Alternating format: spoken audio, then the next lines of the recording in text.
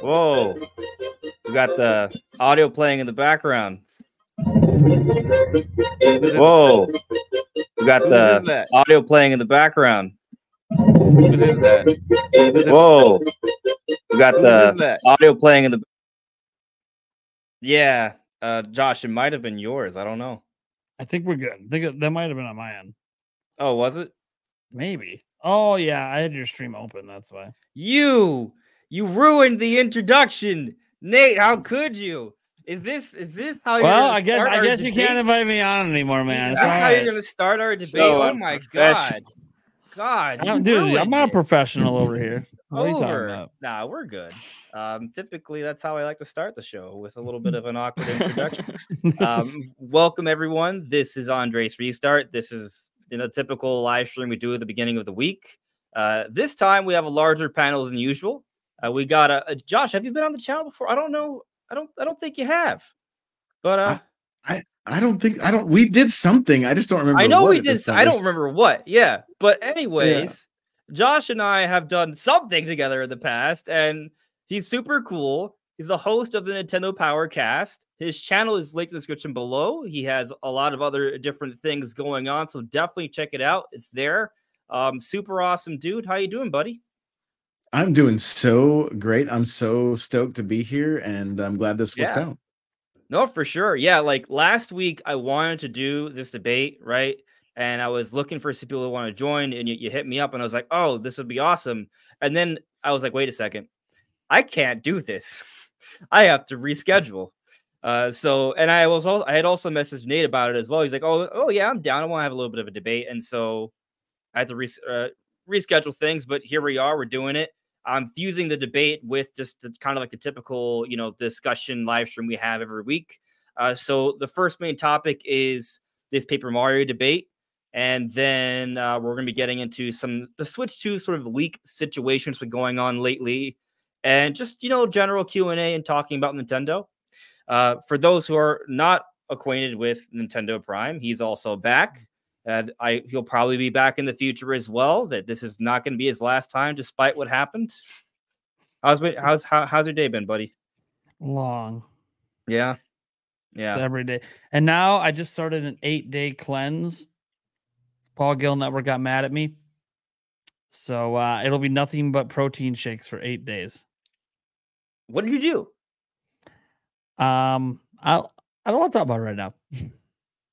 Okay, but I'm being punished. He's my dietitian / personal trainer, and he's not happy. So this is my diet. I'm actually glad there's multiple people on, because with more people, it means more talking and less work from me. So I'm going to be drinking. I ordered that Dr. Pepper that I saw. Oh, I don't have that. Yeah. Things. Dr. Pepper, strawberries and cream. Oh, water. See, that's usually the go-to for me. Gatorade Zero too here. I'm super cheating, and I also went to Costco, and I got some nice, big, soft chocolate chip cookies. Ooh, so jelly. I'm gonna be busy today. But just because of this, the next 2 episodes of my podcast, you're going to be eating during it just because I can't have anything. He's going to be buying chips. He's just going to be like chips and pizza and a whole bunch. I don't just be sitting like, what the fuck? He's going to walk in after his workout with tacos. I'm going to be like, what is happening? I can't have any of this. I actually have been eating healthier lately. This is like my cheat snack. I mean, I don't like using the term cheat because I was playing tennis earlier. I'm good, but I've been eating healthier dinners and stuff. So with vegetables, vegetables, minimal fat stuff. So yeah, and Brandon's back. Apparently, he's under the weather. But he's gonna truck through it. Apparently. Yeah. I feel a fever coming on, but I won't let that stop me from being here to talk about one of my favorite games ever made. Yeah. No. We're going to be talking about Paper Mario. It's actually interesting because we got a trailer from Nintendo today about Paper Mario. Like the timing of that just kind of worked out. I think it's going to feed into our conversation here about if this game is a remake or a remaster. So I'm just going to play that trailer real quick. it's like it's a quick trailer.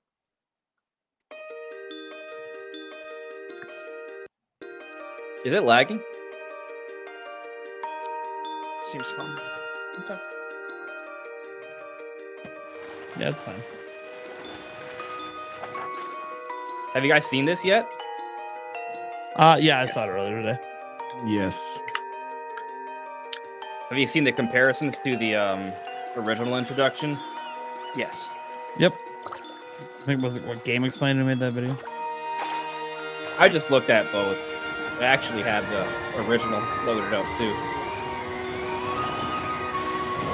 I think it's a really good, like, little trailer.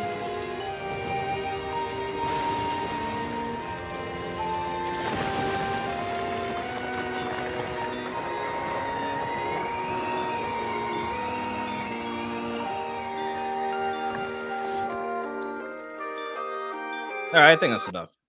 That's enough. I just wanted to kind of show like the castle part was like extremely animated because in the original, Right. It's not. Yeah. no, it's not. I have it actually. I'm not gonna play the whole trailer again. I'm just gonna show you like the one part.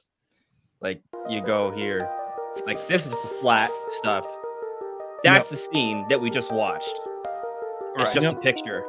So they added a lot more, which is really, really cool. Guys, I will be getting into the chat, by the way. If you guys could let me know how everything is looking and sounding, I'd very much appreciate that. Well, when we're done with this Paper Mario stuff, we'll do a little bit of Q&A. We'll transition to Switch 2 stuff, and then we'll close out with some more Q&A. But, yeah, Nate, I know you think that this game is a remaster, right?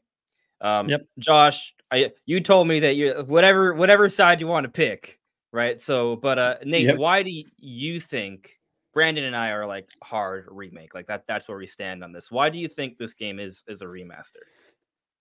Well, I mean, here's the thing. I don't know. And my Right. main argument for it being one is something that won't be determined until the game actually comes out.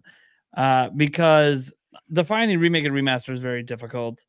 There's no really set definition, but I've had a very consistent one for pretty much my entire life as a video gamer, because it kind of matches the way that I view movies and all of that. We have remade movies all the time, right? We get old movies coming back as new movies, and what is it? All new script, all new actors. It's pretty much from the ground up, just based on the original, but it's all new. So you might understand the plot points, but otherwise, it's pretty much all new stuff. That to me is how I apply to video games.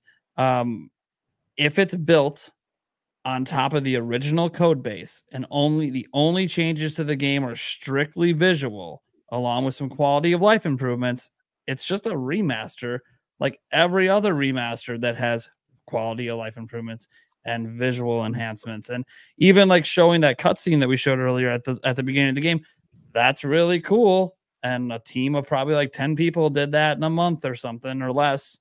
And I'm not trying to dismiss that work. It's just kind of like that's the kind of stuff you would do in a remaster. So that's just my personal opinion. And it's hard to be like, well, how do you know it's made on the original code base? Again, I don't know that, but I have seen enough of Nintendo's remakes and remasters that they drop out there to realize that they tend to outsource studios and reuse the entire code base all the damn time for like everything.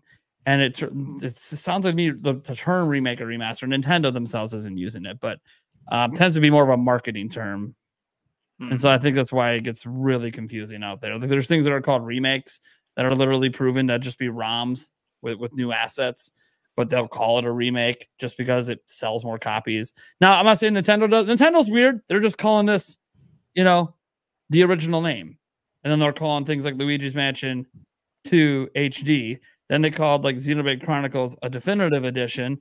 And that was technically a remaster, as we found out after it came out. So I think it's just one of those things that I don't have a strong argument because the argument is based on an unknown. It's just I've compared like animation side by side, and while they're doing some new things, a lot of it just feels very very samey, which it should. It's the same game, Right. So you could argue that Origami King Color Splash also would feel samey because in some ways, yeah, know. similar art styles and stuff. But I just kind of think that it's probably just like almost everything else Nintendo has touched. I think remakes are extremely rare. Extremely rare. Like you got to rebuild from the ground up. And I Not just for Sony. Okay, well, we're not talking about Sony right now, but even Sony, most of their stuff is just remasters, in my opinion, not really from the ground up remakes. I know the Final Fantasy, but then that's technically a sequel. Believe it or not, it's not actually a remake. So, despite the name, anyways, that game I'm just of the opinion that remakes everything. Because like they call it Final Fantasy VII remake, but then you play it, it's not actually a remake. No, the title is for story reasons, not feature quality, gameplay reasons, and so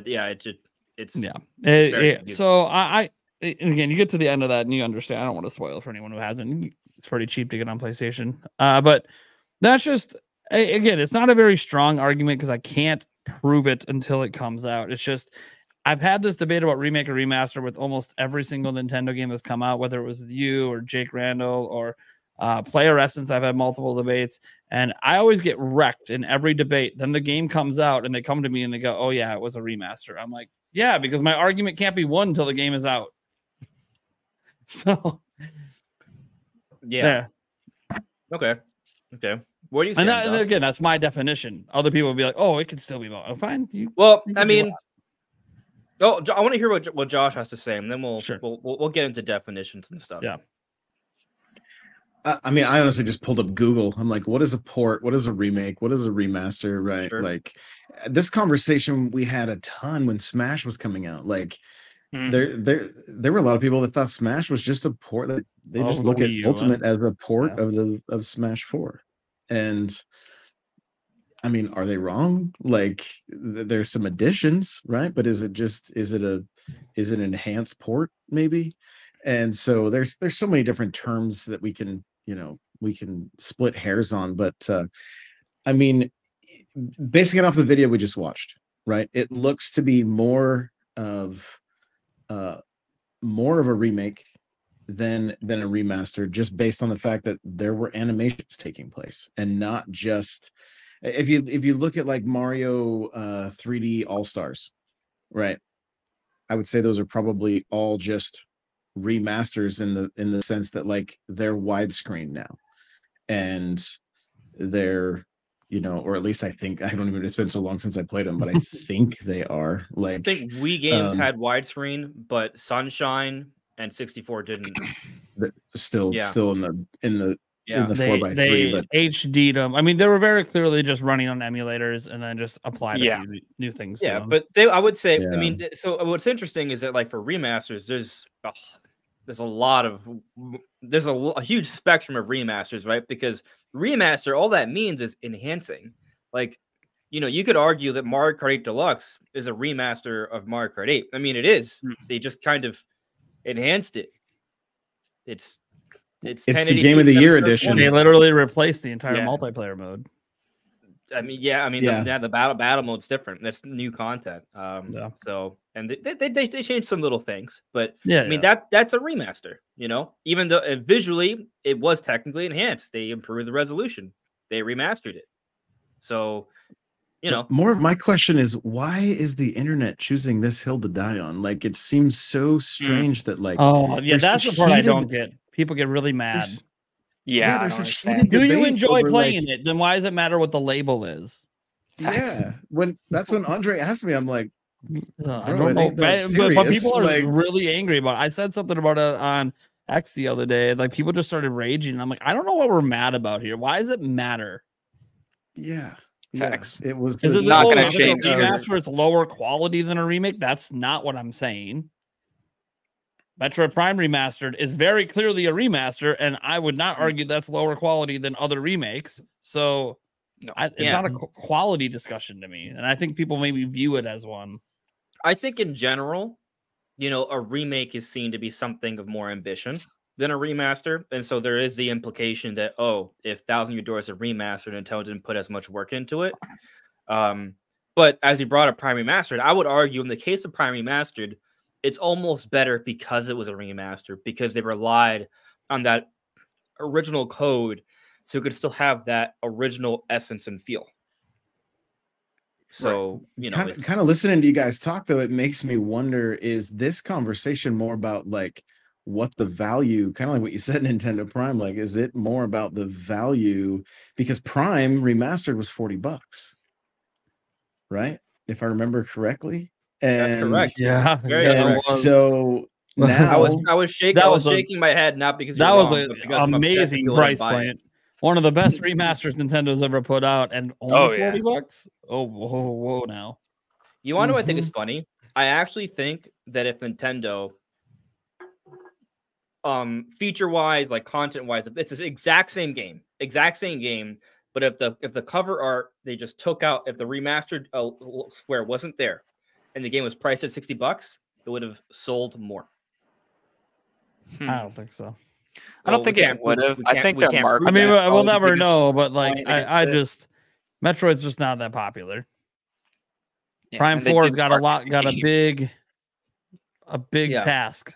We can't prove that, but do you understand the point I'm trying to make? Just that there's a certain value. I think it would have had a higher perceived value, but I don't think it would have. Yeah, well, the question is, did it help Link's Awakening? Yeah.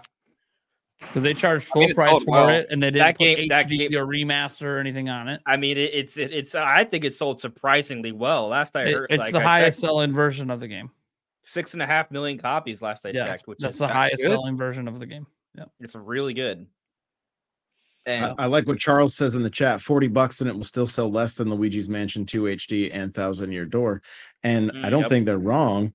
It's because, you know, Nintendo wanted to move those copies of Prime. It's not a brand that, like, you know, we talked about 4 and then it disappeared, and so it's like they can kind of stoke that fire a little bit, whereas like Mario and Luigi are in both the titles of these games. There's no way they're coming out at $40. Like, no shot. Yeah, and like Luigi's Mansion and Paper Mario are significantly more popular franchises. Oh yeah. So they'll just sell more just because they're already more popular, period. I mean, what's wild is that you know, there's a legitimate argument to be made that the Luigi's Mansion 2 HD is going to sell better than Paper Mario: The Thousand Year Door. Yeah. Luigi's Mansion's huge today. Right. That's like but I think most will agree. I mean, I've done polls on this channel already. I've seen polls on Twitter from other people, like, and most people want that, like, amongst us, like core Nintendo fans. Listen, if you're like Luigi's Mansion 4, that's totally fine. I'm not saying I love Luigi's Mansion as well. Like, I'm not trying to. Luigi's Mansion is a great mansion, but all I'm trying to say is that amongst us, like core Nintendo fans, there's kind of a mutual agreement that Thousand Year Door is a bigger deal than Luigi's Mansion 2 HD. Yeah. But I mean, the changes are just so much bigger. But in terms of the appeal to the masses, you just look at the history of Luigi's Mansion sales versus Paper Mario sales. It's kind of hard to envision from a sales perspective that Thousand Year Door is going to beat Luigi's Mansion 2 when you just look at like the sales history. Yeah, I mean, because like the Paper Mario series still sells well, but it doesn't sell Luigi's Mansion 3 numbers, and there's going to be a lot of people who play Luigi's Mansion 3 who never played 2 that'll think, oh, this looks great. This is more of a game I love. I want to get it. And then you look at Thousand Year Door, like, oh, it's just another Paper Mario. They don't understand the significance of this. Isn't just another. This is like the definitive, like the best that's ever been, and it's significantly different than what Paper Mario is today. Which, in hindsight, I was thinking about this the other day because Paper Mario's Thousand Year Door is such a very different one. Fans of current Paper Mario might not like Thousand Year Door. That is true. It's a very different game. You like need it's to extremely it's way closer to even like Super Mario RPG than it is anything to do with the current. Might be a good thing that came out recently first. Then. Yeah, that might have been why they brought it yeah. first. Yeah, that could have been the entire reason. But yeah, I feel like anytime the conversation is had about Paper Mario, every person that's played Thousand Year Door says that's my favorite. That's my favorite. Like it's the best. And I've never played it. I've never played that one. Yeah, the first one I played, and I'm afraid to say it was Color Splash. Oh, it's Color Splash, isn't it? Okay, it could have been worse. It could have been Sticker Star. Oh, Okay, that's probably the worst one. Yeah. And then Origami King, but the battle system was so like it was too hard to keep going. I was like, this isn't fun, right? And so I don't like I'm looking Origami forward King. to jumping in for the first time, having something more like RPG, because I didn't want to try to find it for my GameCube, but from my understanding, it's a pretty hefty, It's hard to pretty find. hefty, price tag also. So,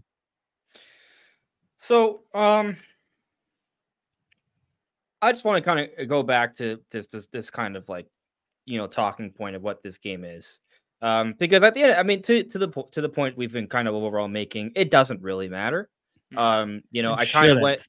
It shouldn't. Well, actually, that's a better way to say it. It shouldn't matter, but it does impact. I do think it impacts sales potential. Because we go back to Link's Awakening remake, right? Doesn't it, it's just it's this actually goes into my argument for why it is a remake, by the way. The way Nintendo's branding it, it's in line with how they branded their other remakes, because it's just the game. It's the name. There's no moniker, there's no HD, there's no remaster, there's no deluxe, there's no definitive edition. It's just the game's title. And they've done that. The only other games they've done that for were other blatant remakes, like Link's Awakening. But another more recent one, like Super Mario RPG, they just put the title, and there it is. So, like, I would say, that definitely Nintendo is branding it very similar to those, and so to me, that is a strong hint that this is more likely a remake. But I'll throw something else out there to kind of, because to your point, we're not going to know for a fact until we kind of like get our hands on the game and people data mine it or see the credits or what have you, right? But something that Brand actually pointed out when we did our graphics analysis for this game, we got the first initial trailer. This game is running at 30 frames per second, but the original was running at 60. And so, you could say that's kind of a bad thing, but it might be a little bit of a hint towards what engine that this game is running on. In other words, not the original engine, which suggests it's not on the same code, right? But rather on something else, like maybe done in the same engine as Origami King, which is also running at 30 frames per second. So sure, it's just kind of possible. I mean, reusing code doesn't always mean reusing the engine. You can recompile the code in the new engine. It just takes more work. Done that. Yeah, they do that all the time. But and it's kind of like you bring up Super Mario RPG, and the funny thing is I'm not a data miner, right? So I rely on other people doing it, and I still haven't found the answer on if that game reuses code or not. It's just no one cared enough to look into it, because the physics in the game are they're identical to the old game. The controls identical, like how difficult it is to control the angles you jump is identical to the original. And maybe they were going for the original feel, but I don't know why if you're remaking it, you wouldn't like actually make that more playable than what it is. But that's all the evidence I have, because I'm not a data miner and no one cared enough to compare the codes. So yeah, I mean, I guess I'll talk about my thoughts. For me, I'm like what you guys are saying. It doesn't really matter in the end what you want to call it, a remake or a remaster.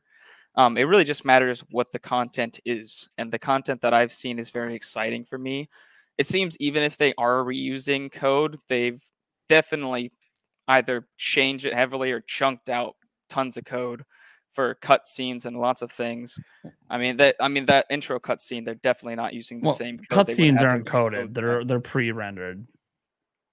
So, yeah, but can you think of a remaster that has totally they're not pre-rendered? Well, that one is pre-rendered, but a lot of them are in engine. So they some are in engine. You're not wrong. I'm just saying like that particular the intro, one. yes, That's a pre-rendered one. Yeah, that's actually a good point. But no, a lot of the other cutscenes, more importantly, the gameplay ones, I've noticed a lot of them have been like adjusted in ways that I didn't notice at first, and until even when I was doing the comparison, I didn't notice until after I went back and was rewatching it like really heavy, because I wanted to see exactly everything that was different. And they've done a lot of smart changes, like the positioning of the characters is very, very different in a lot of the cutscenes. Pretty much every character has a different position, different animation, different things that they do during the cutscene. Typically, this seems to be to fit it more into that 16:9, widescreen. because obviously the game initially was 4x3. Instead of just adding more content to the left and right, they seem to actually have changed and re-scripted the cutscenes to make more sense with 16:9. So even if it is using some of the same code, there's enough changes here where it seems that they went back and thought, okay, what needs to be remade and would make a difference, and they did remake those aspects, right? So for me, it's a remake of to the extent that it matters to me personally. Yeah, I mean, I look at it, right? I mean, the game has a completely different art style. I don't think I'm not sure how many people realize that it's literally a different art style now. Like, Yeah, if you go back to the original, it's you look at it and you literally see like they have like these dots to depict shadows, like almost like a comic book. right. Now there's like, an actual lighting engine in place. It's complete, and not only is there a lighting engine in place instead of those dots, but it's different. It's just different structures and geometry. Like the trees are different, the skyline is different, the terrain is different, and it all looks like paper or cardboard as opposed to whatever it is they did back then. Like a great like thing that's kind of like really easy to see. Just look at the water in the game. So for modern Paper Mario games, the way the water is, you can see the water is made out of like a flowing paper. You go back to Thousand Year Door on GameCube, it was just water. It was cartoon water. So like they literally changed everything to be paper and cardboard in this, which is interesting because the original Paper Mario wasn't really that papery. Right. So I mean, this game required heavy amounts of concepting and art, like pre-production, which is not simply something I don't think you would see in a typical remaster.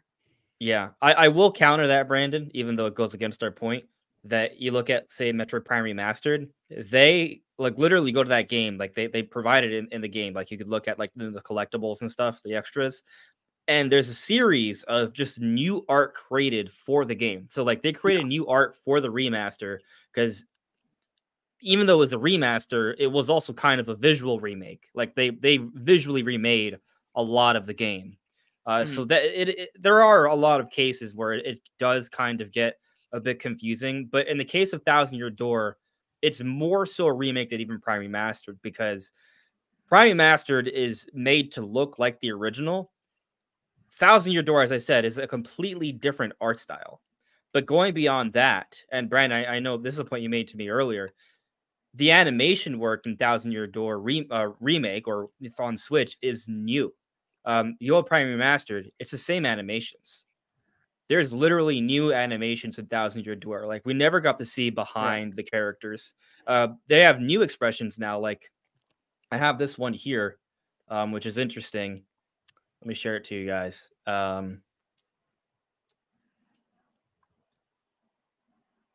You've got me asking the question at this point, like, is Tears of the Kingdom just a remaster? Oh God. I'm kidding. Well, I'm kidding. Let's save that for a debate next week. Nah, but like, so you see this here, right? This is, you can see that this surprise look was not a look that was in the original Thousand Year Door. It was just, they would just use an exclamation point. And so this is a new animation that they have in there, but you also can see that this like style of Mario has been used in different Mario games since. There's a Sticker Star version, the Origami King version. And when you look at these side by side, like the model's different, right? Like you can see that this has multiple layers. It's not just one flat surface. Yeah, they were going for more of a sticker almost look in the in Origami King. Yeah. But that's almost kind of how the original on Thousand Year Door looked as well. Like there was some layering, but it wasn't as obvious like this, and there was also not this like white outline. So the actual character models have been updated. They have more animation work.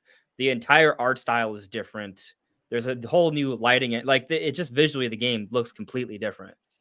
So from that perspective, I would say that it's probably a remake. I should also add that we do have evidence that there's new content in the game.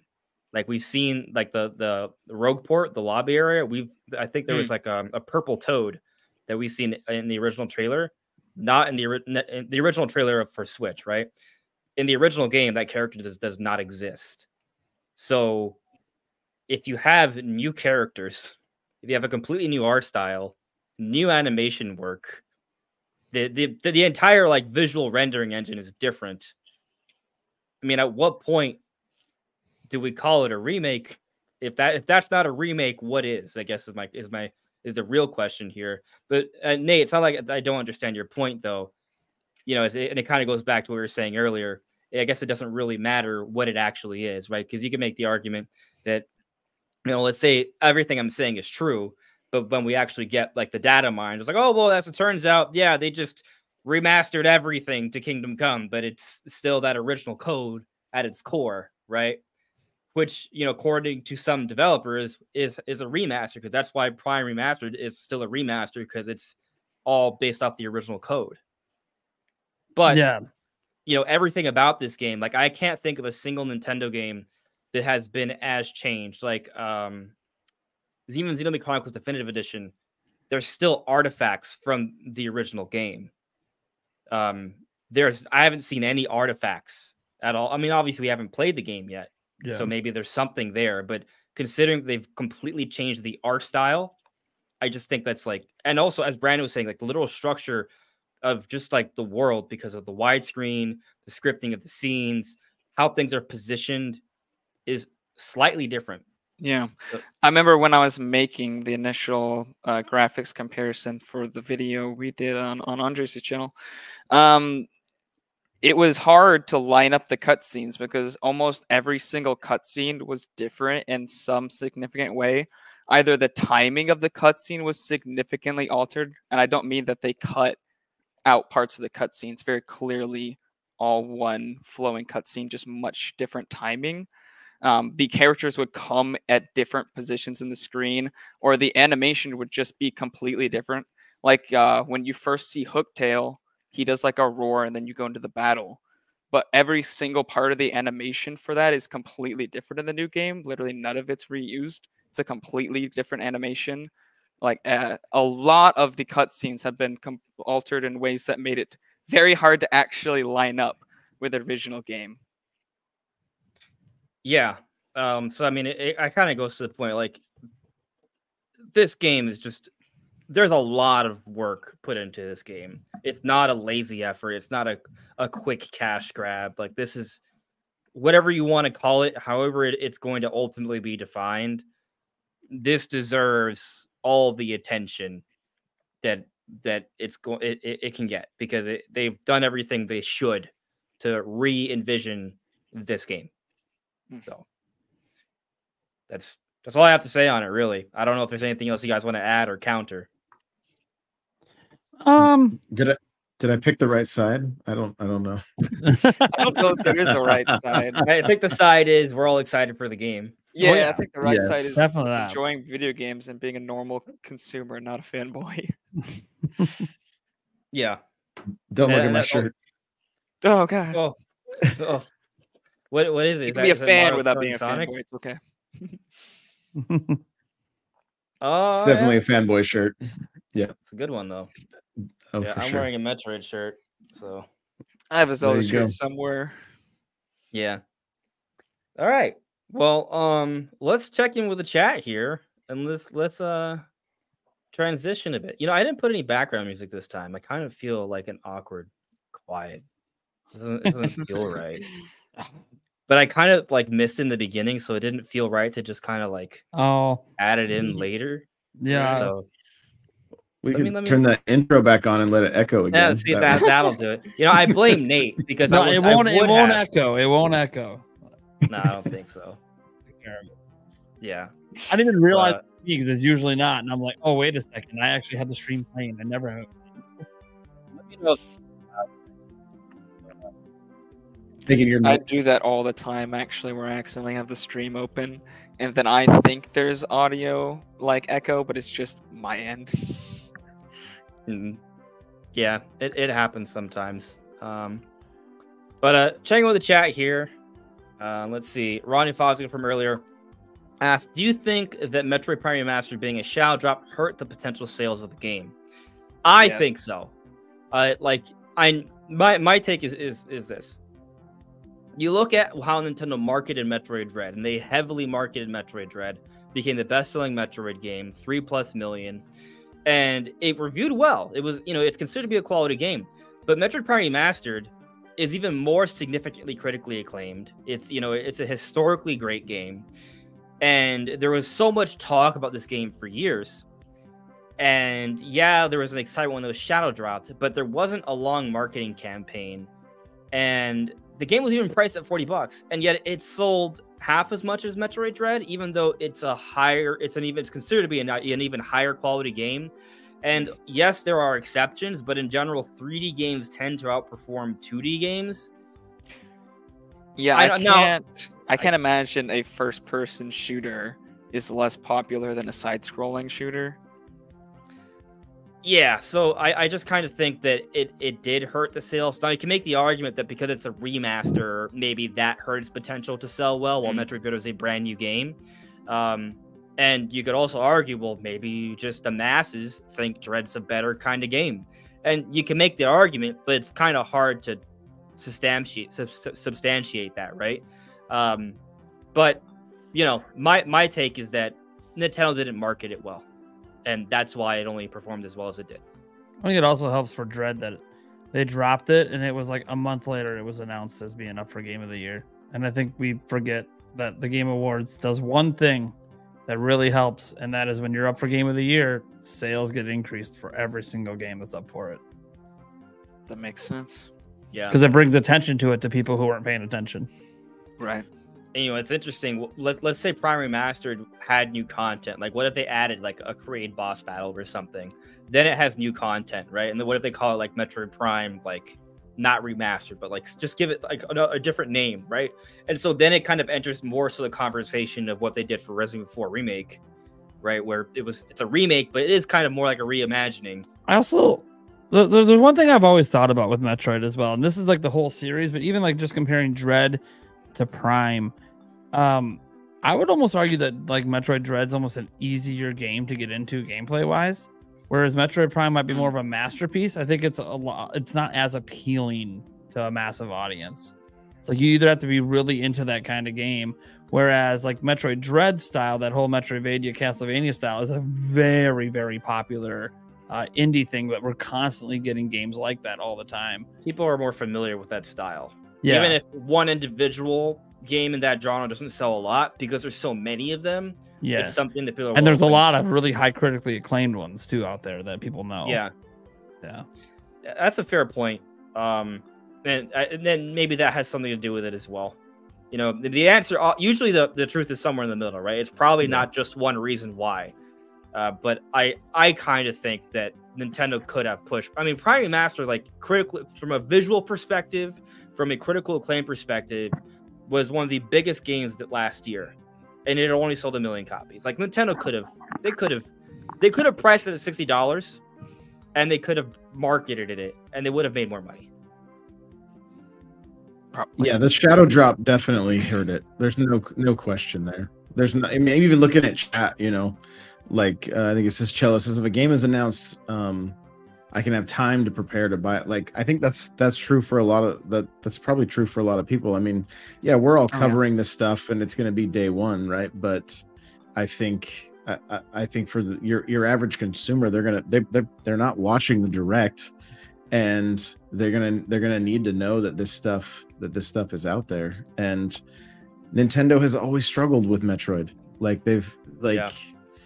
someone else in chat said it too. It's been around for almost 40 years, and it still struggles to sell. And it's unfortunate because, I mean, the first time I played Prime, like on the GameCube, like that was an incredible experience, even with the goofy controls and having to like point and click and everything. Like it was still just amazing for that time, and it looks so incredible on the Switch and plays even better. And it's sad that it did not sell better.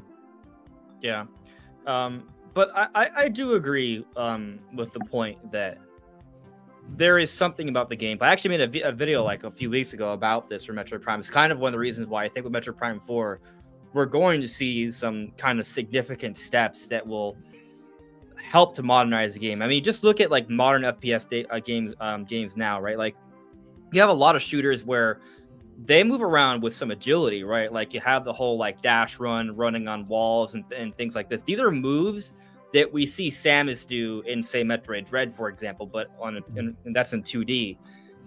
Just, you know, play Apex Legends or Titanfall or just even the most recent Call of Duty. Those kind of mechanics would work really well for a modern Metroid game. Yeah, I could definitely see that. Just better movement options would be nice. Yeah. But I do think not only the remaster. You go first, Brandon. I was just gonna say real quick. I do think the remaster helps the game become more accessible because you can essentially just throw it into a dual stick shooter mode. I think it's a little bit too complicated to put it in that mode, and they should have made it more clear for the average player. The mode selection for the controls is very confusing. But you can essentially just make it play like any modern shooter does. Yeah. What point are you going to make, Josh? Well, I hope it goes beyond just catching up to modern shooters, but it would be nice to see it, like, you know, potentially reinvent something. I mean, going into the ball form in Metroid Prime and then, you know, traversing some of the map that way and stuff, that was pretty unique, you know, for back at that time, from going from third to first person. And the movement was different.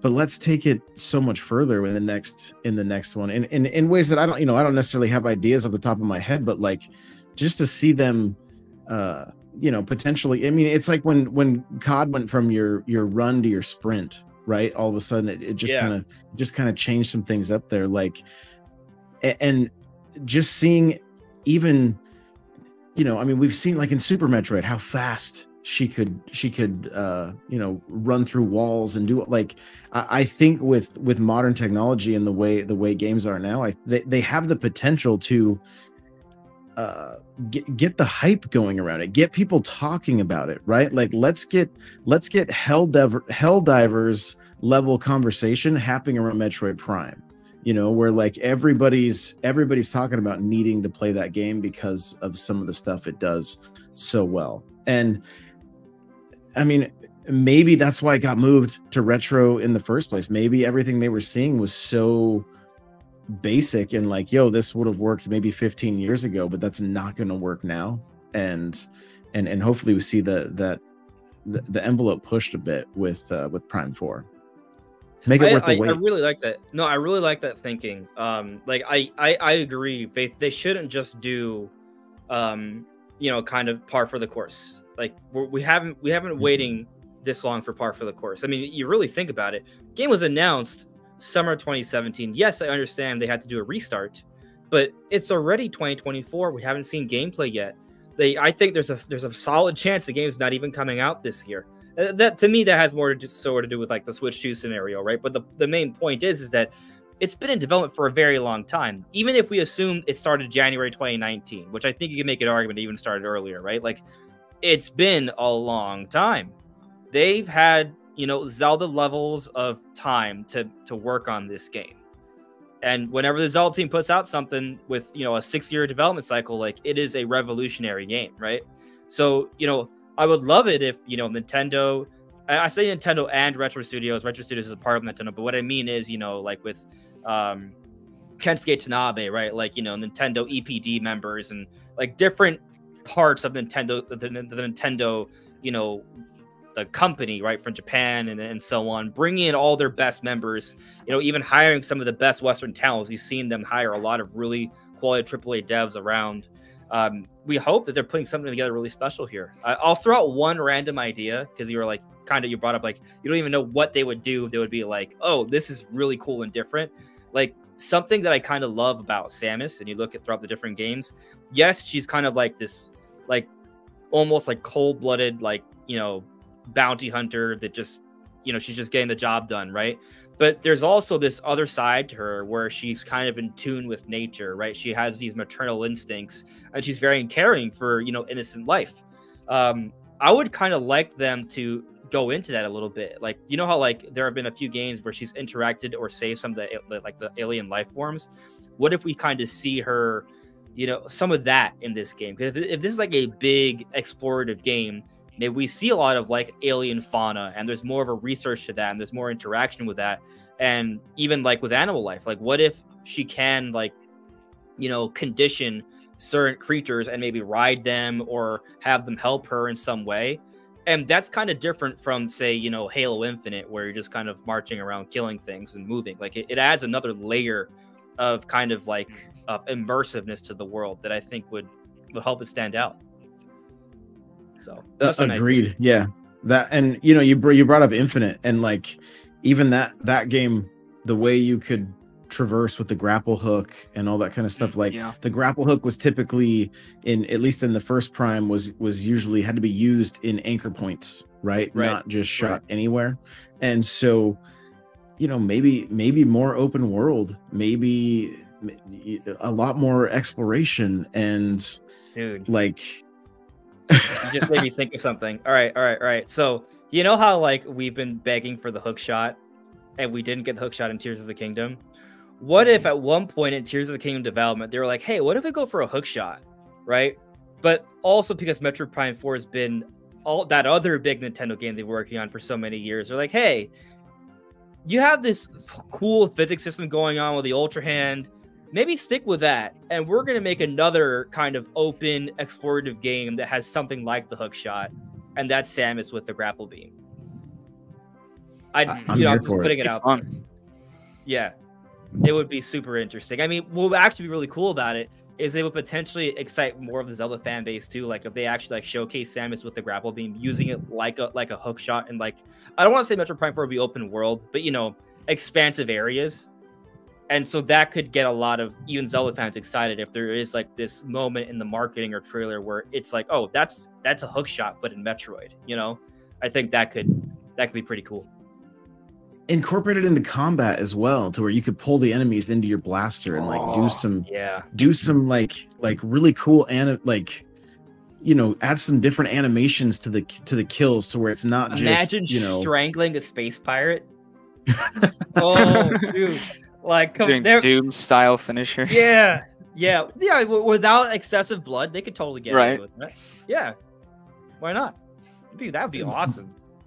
I'm here for it, but that's the kind of stuff. Like, I remember when the first Doom came out, somebody else mentioned it in chat. Like, one of the first things I did was do slow-mo finishers from the first Doom game, and that video went pretty crazy, honestly. And it was because that was like, that made that game quite a bit more fun. It was there was a lot of variety to it, right? It wasn't like 3 finishers and that was it. Like, there was multiple finishers per character, and that's something that would be fantastic for her to see, but to incorporate less of like the brutality that Doom has and more of her like acrobatics and just some of her style and nuance. I think there's almost like a dance. I think they could really do some amazing things there.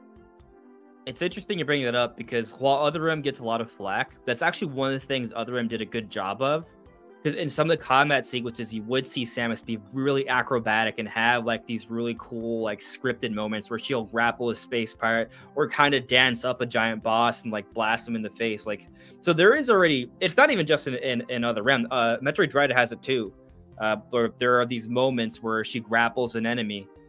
I would love to see that. And Doom, you brought up a great example with Doom. Like, if they can go in that direction, that would be pretty cool. Which would, that wouldn't be a revolution, right? That's something that's been done before, but seeing that in Metroid would be fun.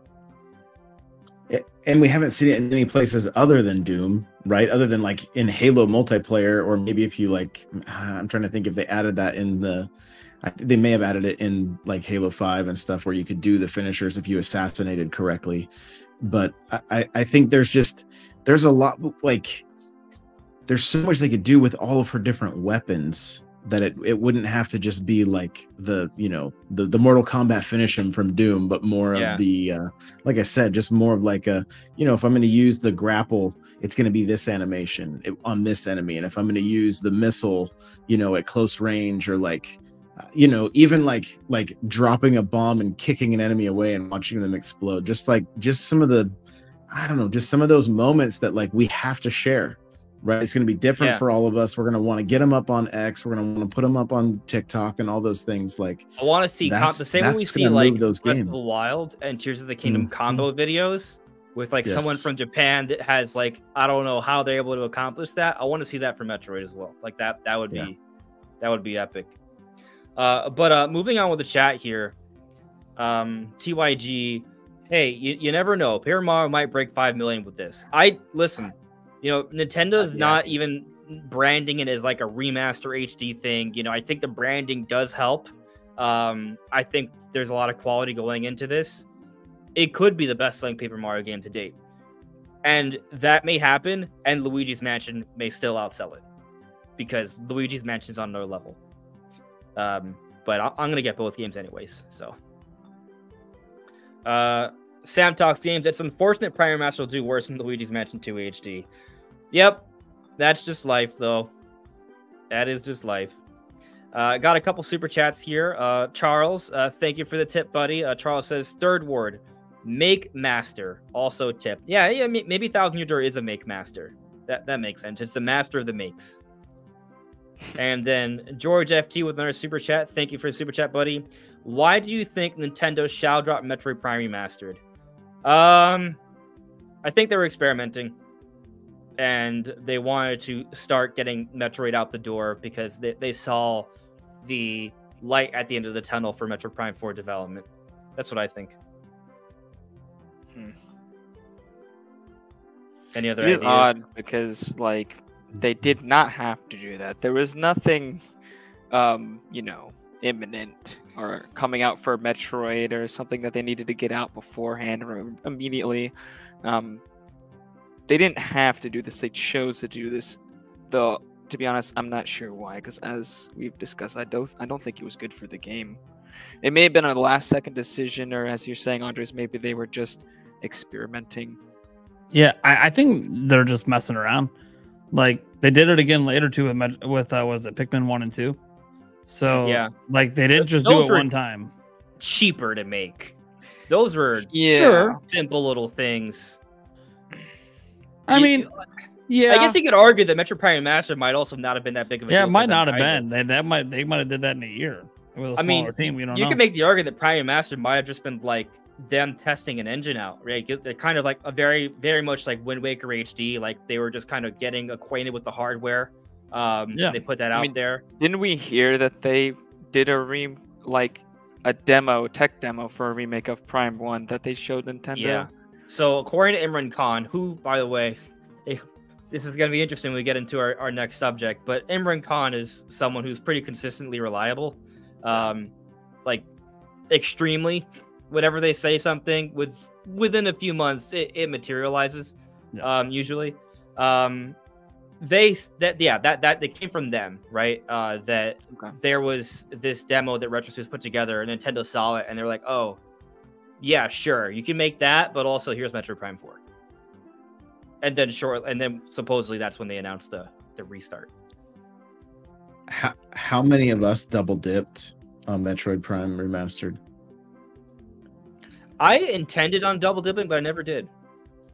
Okay. I still have to. Anybody? Get that case. You mean like bought it digitally and then bought it physically? Buy it twice. Yeah. Later, physically. Did you? You did. You definitely did. I double dipped twice. I got it digitally, and then remember at first it was hard to find physical, so I ended up like having 2 pre-orders go through. And you triple dipped. So I ended up triple dipping, not intentionally, but you want to know what I triple dipped on? I've triple dipped. Okay, I double dipped Skyward Sword. Well, if you count Skyward Sword HD, that's a triple dip. But I talk about the original release, right?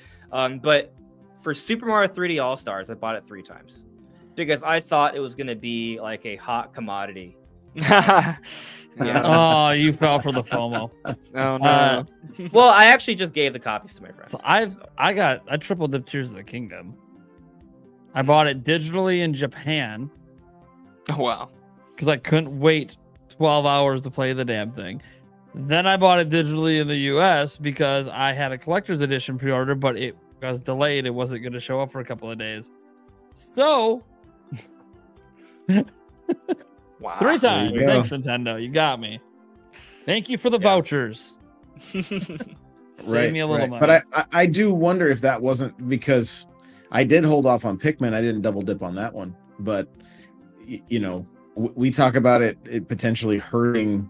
They still marketed that somewhat once it released physically, right? And I'm just curious if the numbers would have been less if they hadn't done that. Yeah, that is an interesting point. It didn't. It had to have helped sales somewhat. I kind of feel like it was a negligible amount, though. I mean, how many people are going to buy a game twice? The hardcore. So Nintendo fans. Nintendo fans. Yeah, like hardcore. Like there's people that might like in today's age get it digital for convenience. It's just convenient to have all your games ready to go. You don't got to switch cartridges. But then they buy physical for the nostalgia and to have a sealed copy that they just like to have. They just want that sealed copy. Yeah. I know plenty of people that do it. It's just collectors. They just like want to collect their favorite games. What if that's why Nintendo did the Shadow Drop? What if they did that sort of model where did Shadow Drop at first and then physical release 2 weeks later, just to see the ratios, because they are just trying to see, you know, compare how games sell, you know, digitally versus physically. Because I mean, we know what direction they're headed in, right? Like we don't want to say it, but eventually, you know, most, if not all, physical games sales are going to phase out. Maybe not, not this gen, maybe not next gen, but before the end of our lives, it's going to happen. Unless something changes in the industry that makes it all of a sudden more appealing to physical again for the masses, including the companies involved. Right. Yeah. I don't know. But let's get into our next topic here. So it's related to the whole like sort of Switch 2 situation. Nate, I'm actually glad you came on for this because I didn't even cover like the whole GameCube patent thing. Like I saw that patent and I just kind of like, it seems like a bunch of nonsense to me. So I didn't even like bother with it, right? Now, do I think that we could see like GameCube NSO on Switch 2? Yeah, down the road. Sure, I think that's possible.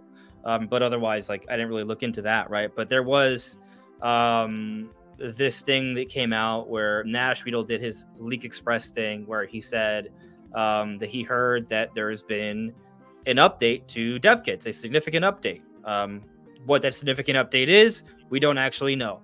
Nash Riedel put his speculation, he distinguished between leak and speculation that he thinks it has to do with rescaling. Now, Nash Riedel's credibility has been called into question as of late. And people have sent me a lot of things, and I do want to touch on that before we end the stream tonight. But before getting into that, I want to point out that with this particular leak, Negra Felipe, from the owner of Universal Nintendo, retweeted Nash Riedel's post about the dev kit thing, and then on Fanny Boards followed that up and explained why, because he had heard a similar story. So he's corroborating Nash Riedel's story. So that's what's going on in terms of like this latest sort of Switch 2 stuff. But if Nate, if you could, expand on the whole patent GameCube thing, I'd love to hear it. Sure. So like at the same time that he did the Switch 2 thing, he also put out a GameCube patent, and he didn't explain where he got it from or any of that stuff because he typically doesn't. In fact, in the past, he's put his own watermarks on patent images for some reason. I don't understand.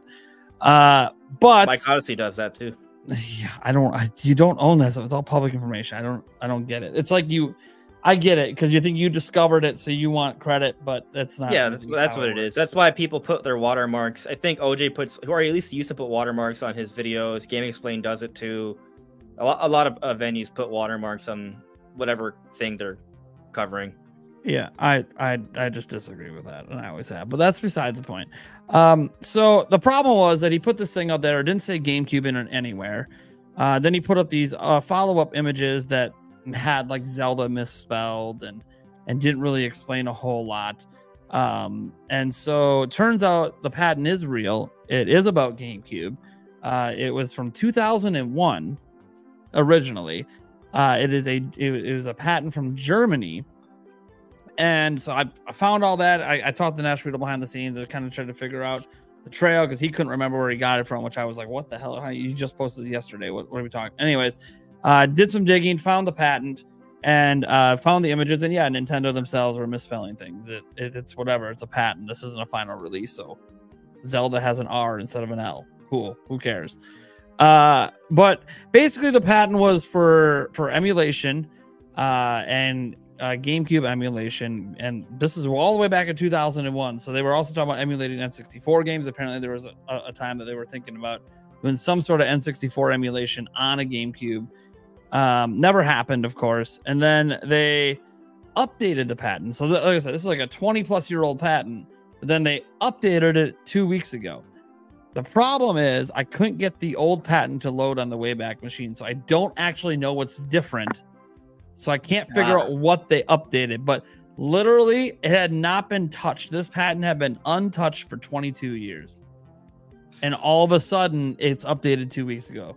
And it's so dealing a with emulation. GameCube and N64 emulation patent from Nintendo was updated recently that was made 22 years ago. Yeah, it was. Yeah, and it was originally an N64 one that talked about a GameCube one that it had GameCube stuff in it, not just, but there was also a mention of N64 emulation in it, and then it talked about GameCube emulation, and I think the part that he quoted might have been the update because it's not referenced a lot in some of the, like you dig deeper into the document, the idea of selecting a game and it switching between emulators.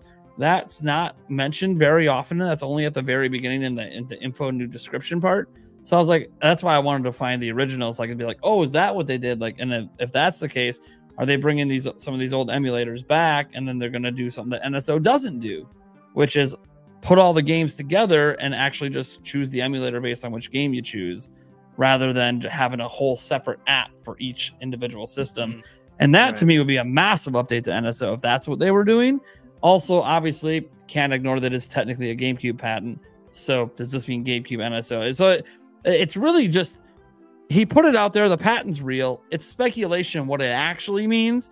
My biggest thing with patents is always, hey, patents are what they are, but they don't always mean anything.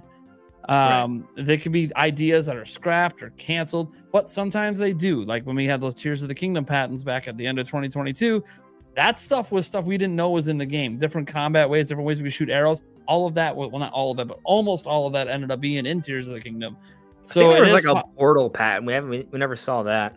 Yeah.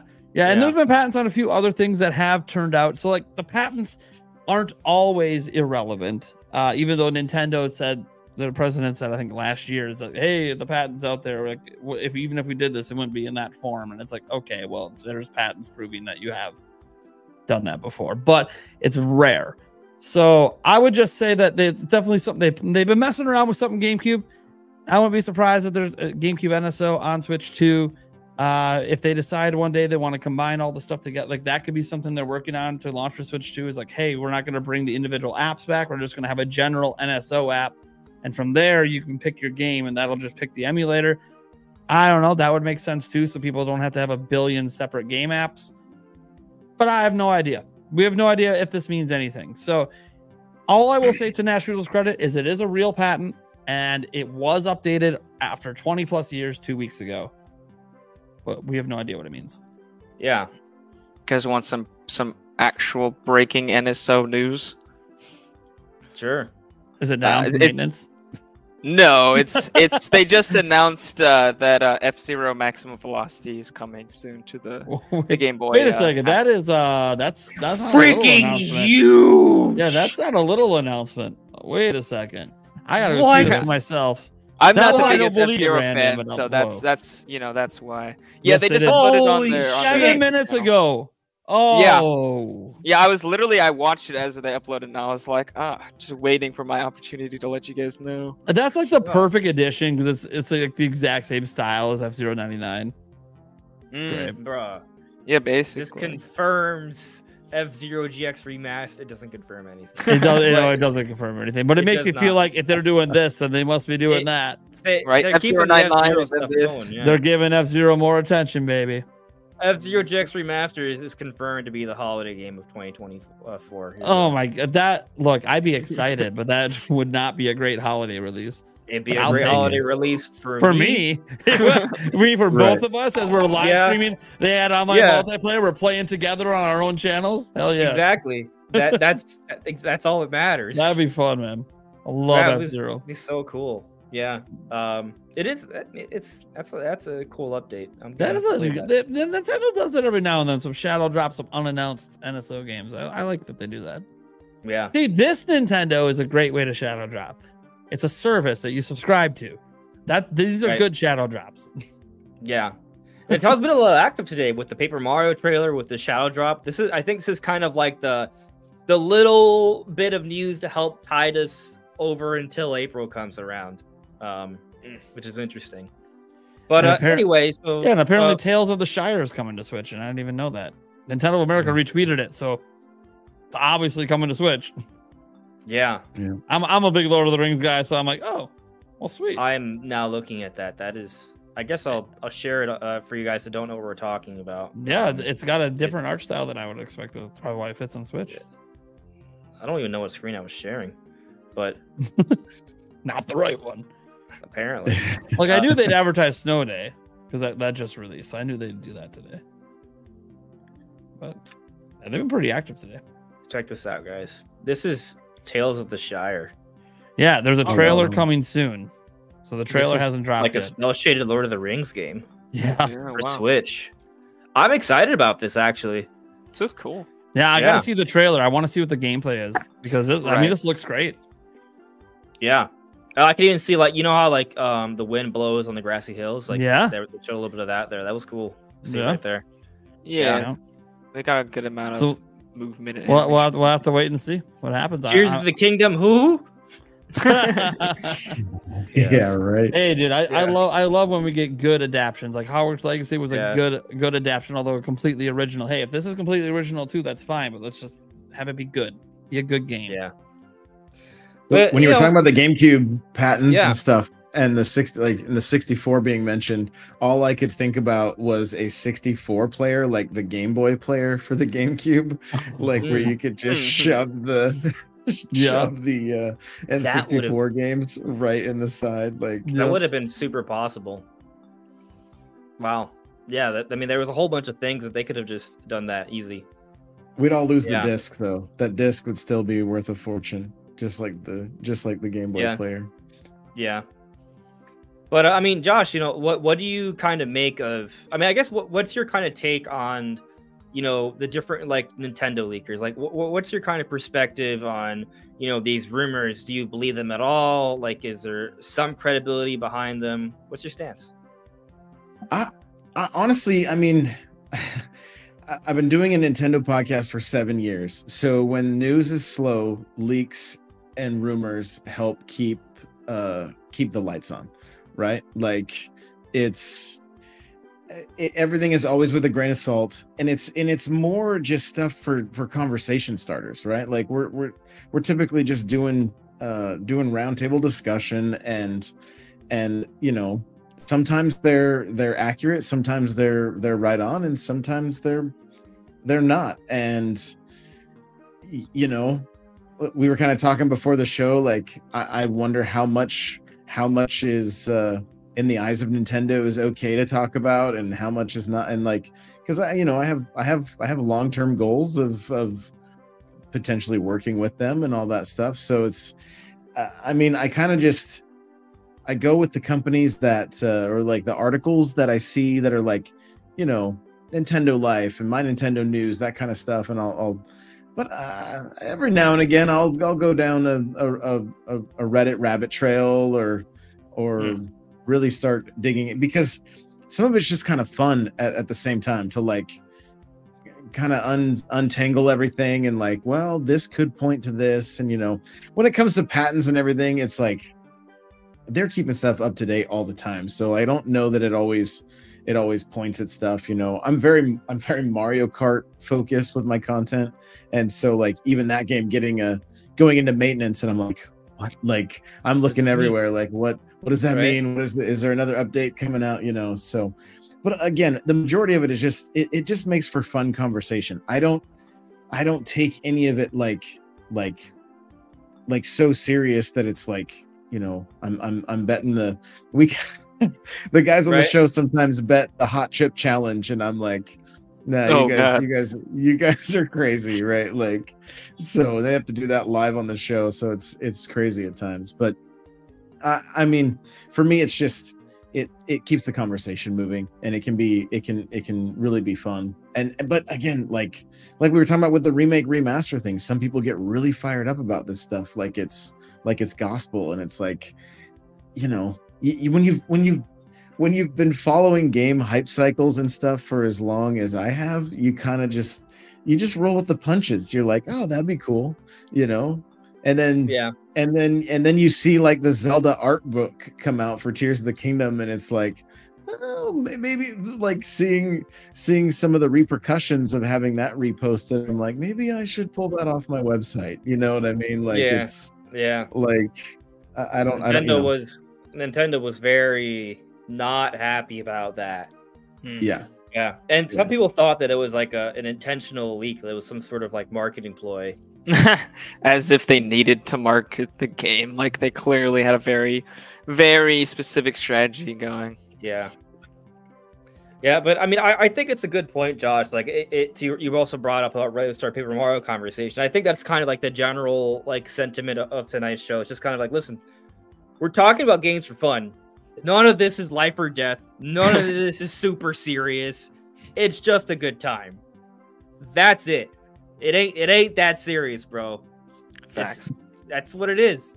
That said, though, you know, I have made several Nash Weedle videos. You know, I always say, take this with a grain of salt, but I have been kind of leaning, I think this person has some information, because the way they said things in the past and the way it seems like some of the things they said have been corroborated, I'm like, I think this person might have something. But then on the flip side, then they turn around and talk about Animal Crossing like 2 years in advance. And I'm like, okay, I doubt they actually have inside info of the brainstorming sessions for the beginning of Animal Crossing development. But then, you know, GDC comes out, and some of the things they said sort of line up with how they started Mario Wonder development, but it's super subtle. It doesn't necessarily prove anything, right? And then, you know, I've been asking for months if people could like provide like, you know, actual proof of something where Nashville's gone something blatantly wrong, because he's made a lot of claims. Some of things have been proven true. Other things haven't been proven true yet, but they've also been reported by other places that are considered to be credible afterwards, like just Switch 2 dev kits being out there and enhanced backwards compatibility.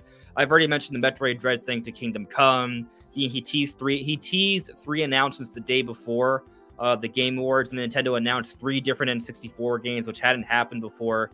So there are some things that have been like, oh, that's kind of interesting. But then again, talking about Animal Crossing 2 years in advance, I'm not so sure about that, right? And then finally, after me making several videos that have seen thousands of views, asking in each video for people to share me something that this person has done that's just blatantly wrong, this week, finally, they're coming out the woodworks. And there's been a whole bunch of things that he said in the past that I'm like, oh, well, that was wrong. Okay, why was it wrong? And so let me share with you some of those things. I made a video a couple days ago, right?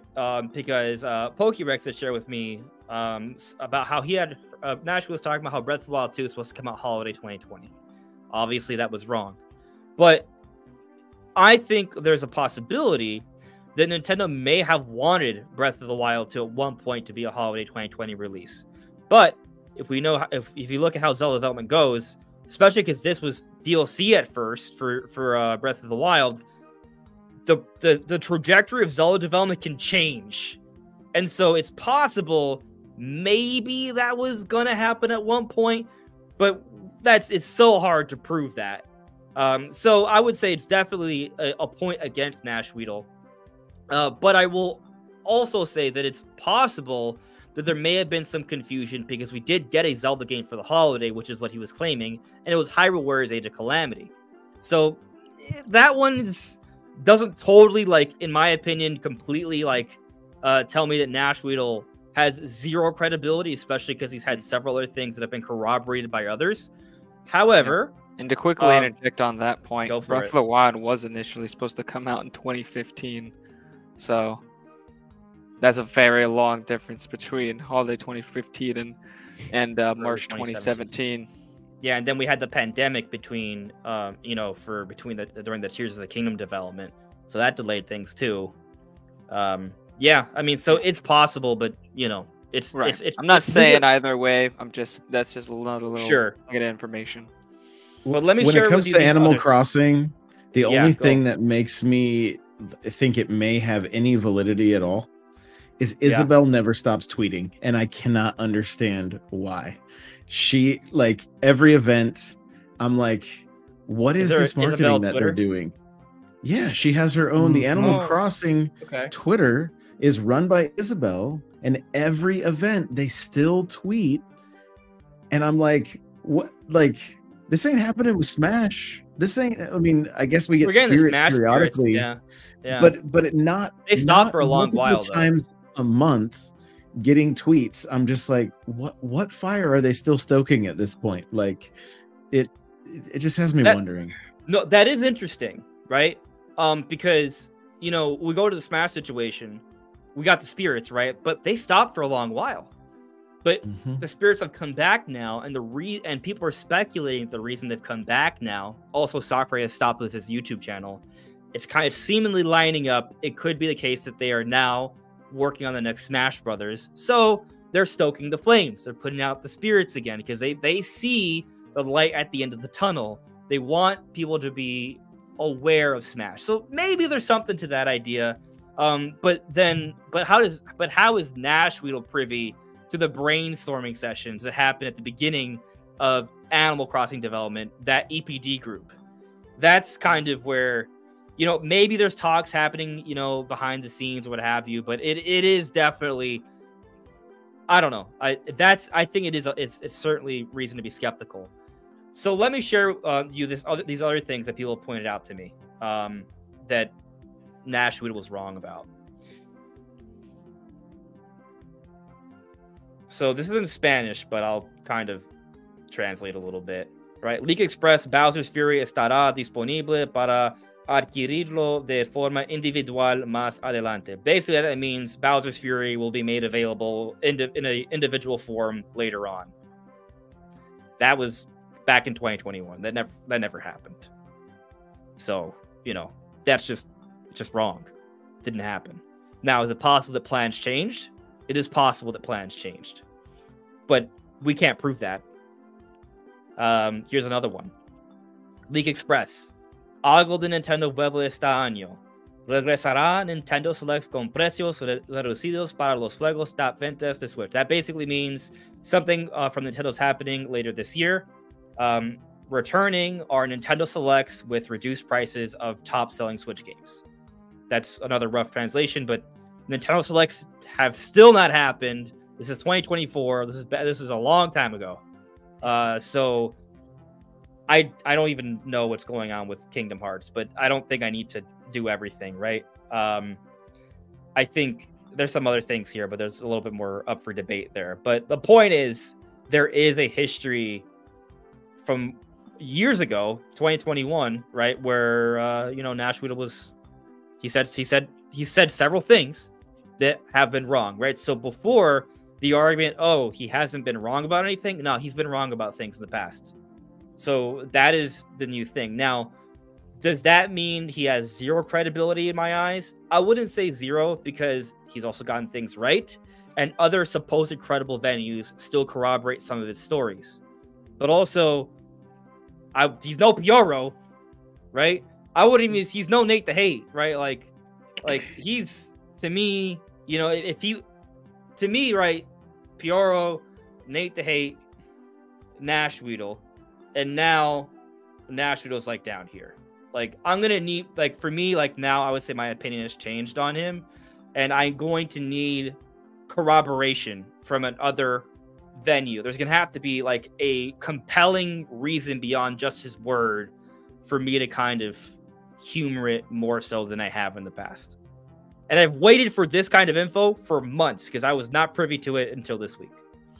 So that's kind of where I stand on it. But I don't know. What do you guys make of that? Do you still think he could have inside sources, or do you think it's just he's gotten some things right via prediction or following the right people, and that's all it is? I think so. It's interesting because, like I consider Zippo to be the lowest form of leaker. Clearly, someone who's just literally throwing everything out imaginable. I didn't even mention Zippo. Zippo is like so down. I didn't even. Yeah, he's so down. He's very clearly just making everything up and doing educated guesses, and once in a while gets something right. And even then, if you look at his right, it's not even exactly the way he said it, but he'll still take credit for it. So you know, and this is why I stopped covering Zippo on my channel, because he's just, at this point, I've seen enough. He's clearly just making things up.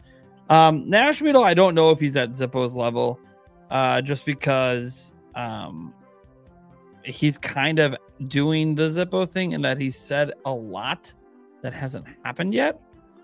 And he's now, as you've shown evidence, he's gotten things wrong. Obviously, we know he's gotten a few things right. So it's starting to feel more like a Zippo, where he's just said so much, and so much of it is about something that's not happening for a while.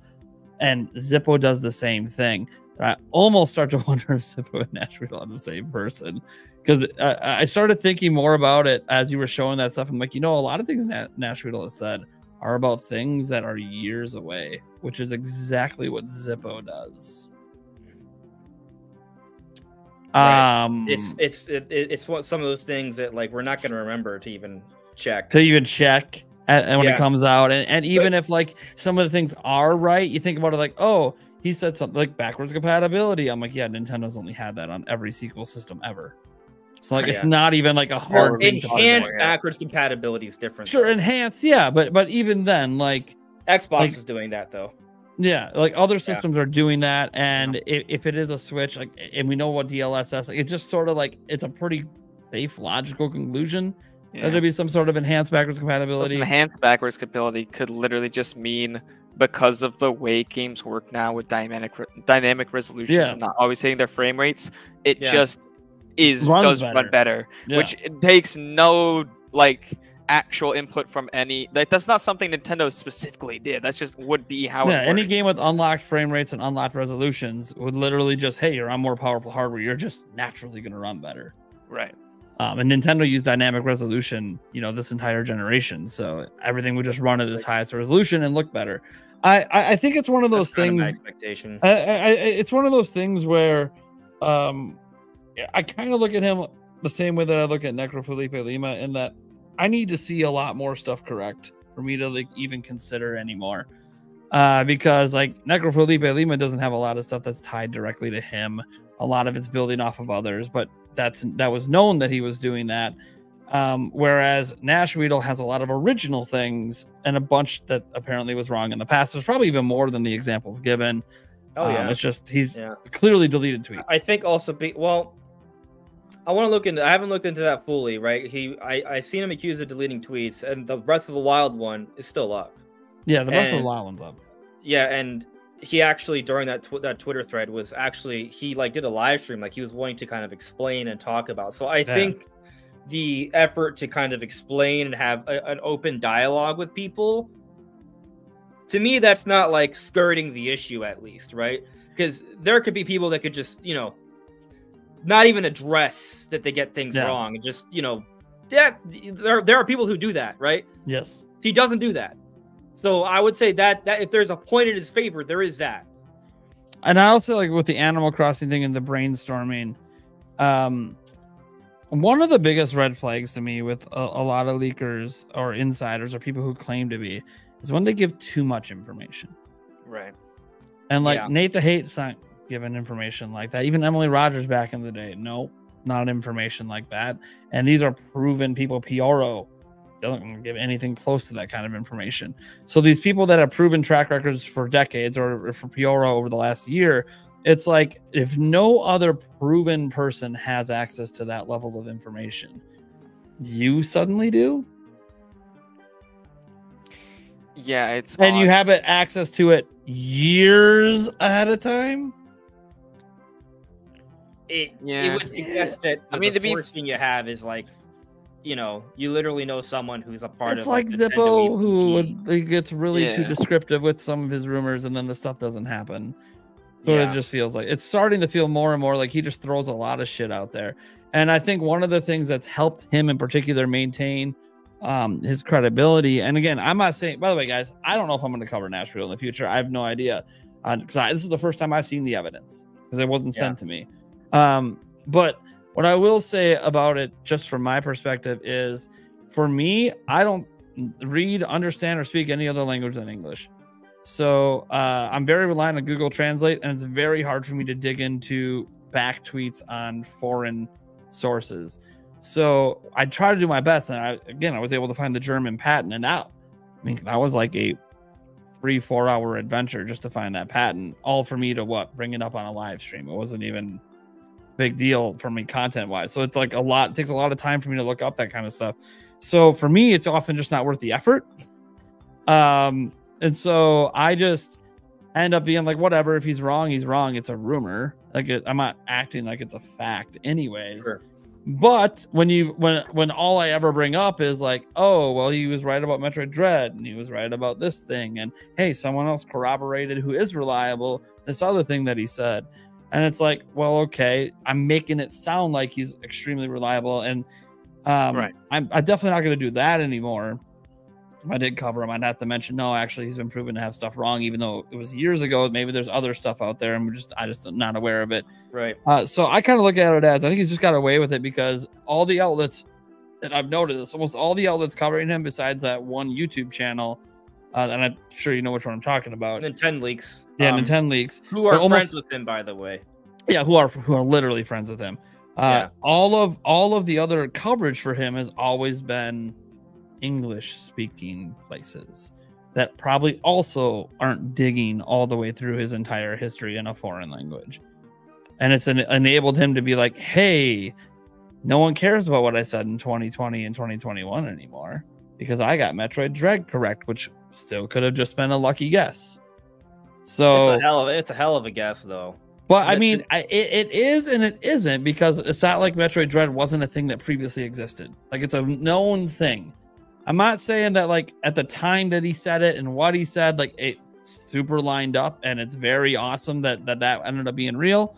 But it's still one of those things that's like, well, it's not like he did Emily Rogers where she said it's called literally Kingdom Battle. It's a Rabbids and Mario crossover game in 2016, and everyone's just like, you're so full of shit. And then lo and behold, that's exactly what it is. 6 months later, like, he's not giving us something a name that we hadn't heard before.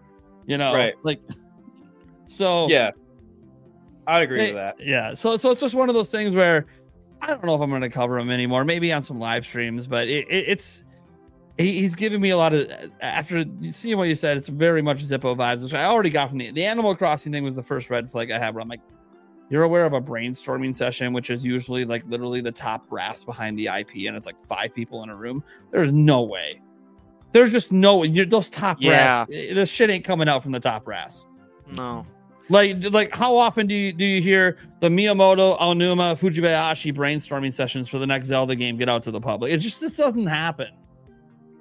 Like, ever. It only gets out when they tell us about it. The only thing about that I find interesting, right, is there's 2 things. And I covered this in a video on Friday. I don't know. I watched that video. Yeah. A lot of people were like, yeah, that's just a coincidence. And it may be just a coincidence because it's nothing like really blatant. Well, and everyone knows that brainstorming is like how every game starts. Yeah.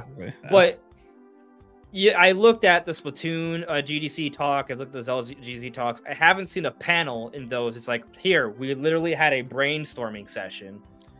That wording was used for Nashville, which again doesn't confirm anything. I just find it slightly interesting. Yeah. And also in conjunction, a focus of the talks with Mario Wonder development, which wasn't necessarily the focus for talks for all the GDC Nintendo panels, right? Is that there is a myriad of ideas left over. And Nashville talked about this before anything else publicly. Now, you can simply make that jump. You can make that logical leap that they would have a myriad of ideas. Because the timing on it, Nashville initially started talking about this many ideas left over in Mario Wonder October 1st. Yeah. Nintendo put out their own developer diary of Mario Wonder, saying about the thousands of ideas left over. Yep. October 17th. So I find the timing interesting, but Sure. of course, it doesn't confirm anything. And of course, almost every interview for every major Nintendo game has also said that they have leftover ideas. Yeah. I mean, think back to the Wind Waker. They literally had cut dungeons.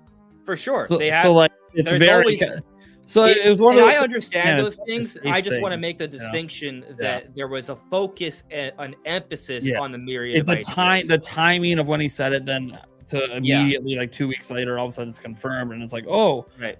But it's also, and I think that's one of the interesting things is outside of Metroid Dread, and I guess you could say the number 3, he could have just got lucky. Maybe he looked at how Nintendo's announced things in the past and maybe it's always been 3 things. Just be a master predictor.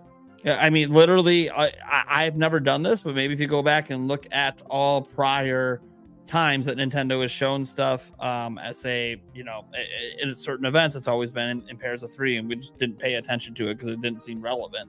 And all of a sudden, oh, now you hear, oh, he just knew because he paid attention. It's the same way we can make predictions by looking at patterns. So I don't know about the 3 thing because again, I don't care enough to do the research into it. The Metroid Dread thing I always thought was interesting, but also I can understand why maybe it's a lucky guess. Everything is explainable from him in the sense that it could have all just been dumb luck. He doesn't have like that definitive, like, I absolutely had to have known this moment. Like Emily Rogers had that several times in her past.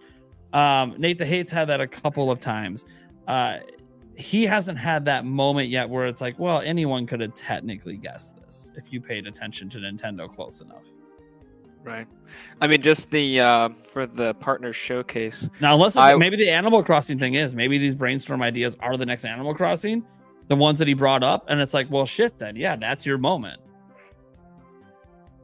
Yeah, because you brought up some crazy ideas that it just don't seem very Animal Crossing. What if there's a Bayonetta 3 and you know, a special version? Because he said there's going to be a special version of Bayonetta 3. Did we count that? Yeah, what did he say? Was that for Switch 2 or something, wasn't it? Yeah, for Switch 2. I mean, I think that, yeah. I mean, I don't know. Or is that just saying like, oh, there's going to be a special version of Bayonetta 3 and Switch 2? You mean like all the other times they ported the prior Bayonetta games to the new system? Like they've already done it twice. So like it would make sense that the one for Switch would be on Switch 2 with some definitive edition version. So it could just you would put that under like yes. I mean, they literally did it like Bayonetta 1. They brought it to Wii U after it got 2 and 1 were then brought over to Switch with new versions. So it would make sense they probably brought back as a trilogy on the next. But are they remakes or remasters? Remasters. That's what we need to know. They're make masters, okay? So that's what again, I don't want to completely dismiss him. I just find a lot of the things he's saying as being either, because I want to be open to possibilities. I'm feeling too much. I'm feeling too much of the Zippo vibe right now with him. Yeah. That's all. That's all. I'm not putting him on that level yet. It's a roller coaster for me. But because it's when I saw the Animal Crossing thing, I thought it was interesting, but guys, I doubted it. I don't want to put him there because the more guys that it's just even more to cover. Like, dude, go to Zippo's blog. He's put up like 50 things in the last 2 months. I haven't covered any of it. Dude, you know how much more views I'd have on my channel if I kept covering Zippo? Yeah. Like, it's just, there's a part of me that gets to a point that in good faith, I just can't keep doing it because I know some people believe every single thing I say in a video, regardless of the rumors and all the caveats. You could say 10 times, listen, guys, this may not be true. Take it with a grain of salt. I literally start off, this is a rumor and is not a fact. Please doubt. And then all of a sudden, end of the video, why are you sharing this? You're just misinforming. I'm what? So here's actually another interesting words thing in the video that I kind of disagree on. I think it's actually important to cover these things sometimes because if there's already a mass of people that believe this and talk about it, by talking about it, providing sourcing, providing imagery, you're creating a historical record. So what happens? We can go back and check these things. Oh, dude, I love the whole Nash Weedle thing, right? There wasn't anyone covering Nash Weedle back in 2021 where you could be like, oh, here are all these things clearly shown, and then we could actually, like, you know what I mean? We can showcase, hey, we covered this. Here's all the evidence. They were wrong. Like I think it's better to cover some of these things when there's room for debate. For Zippo did that. That's not even worth it because that's. I mean, just randomly. Recently, Princess Peach Showtime came out. Not too long ago, Zippo made this argument that several Nintendo games like Mario vs. Donkey Kong, Princess Peach Showtime are using the new 3D Mario engine, except we now know that Princess Peach Showtime was made by Goodfeel, which is not even a Nintendo developer. And using Unreal Engine. Yeah. So that's unless 3D Mario's made in the Unreal Engine, that's what that confirms. No, Zipple's hilarious. I hadn't been to his blog in a bit. So hey guys, there's a reimagining / reboot of Final Fantasy Star Online. This is Zippo exclusive right here. Oh, by the way, all the Sonic the Hedgehog scoops that have happened all week, Zippo's trying to take credit for it, that he's the one. Yeah. Who put it all out there. And yet his posts, at least the comments on his post, because he doesn't have timestamps, are all after other people were already. Yeah. And just for the record, I don't want to encourage any sort of like negative attacks towards Zippo or Nash Weedle. These are people, right? To be fair, Zippo, if you say a negative comment, he'll just block your entire account on his blog. Yeah. Well, I mean, it's toxic. And I don't think that's fair. Don't take it seriously. You know, take it with a grain of salt. You know, I'm not saying to ignore them. Like, you know, if it's fun for you, you know, if you think there's some truth there, I'm not gonna discourage you, you know, but you know, we're just talking about why we don't talk about it. Yeah. Or if we do talk about, say, Nash Weedle, why we're kind of adjusting our expectations now because of the new information that's been presented to us. But yeah. I got nothing else to say on the matter. I don't know if there's anything else you guys want to add. Yeah. I'm good. I just want to circle back real quick to the original question you asked me about leaks and everything. Yeah. And the speculation, the rumors, that kind of stuff, I think it's fun. I think it's, you know, it makes a good conversation. But when we see like these ransoms happening and like actual documents coming out and showing us the 3 years of that stuff, I don't, it takes the fun out of all of this, honestly. Like the leaks? Yeah, like on the PlayStation side with okay. The blatant leaks were like their 3-year plans. Yeah. Yes, that stuff I do not. That sucks. Stuff like the GTA 6 leak, which was like just completely unfinished, nothing like the final product. Yeah, and just all those documents and everything that, you know, wasn't it like Insomniac or Insomniac. Just that kind of stuff, not cool. The listening, talking about these guys trying to guess things right, or maybe they have insight, like that's all in good fun, and I think it makes for great conversation. But the malicious stuff and I'm just not, you know, not a fan personally. Yeah.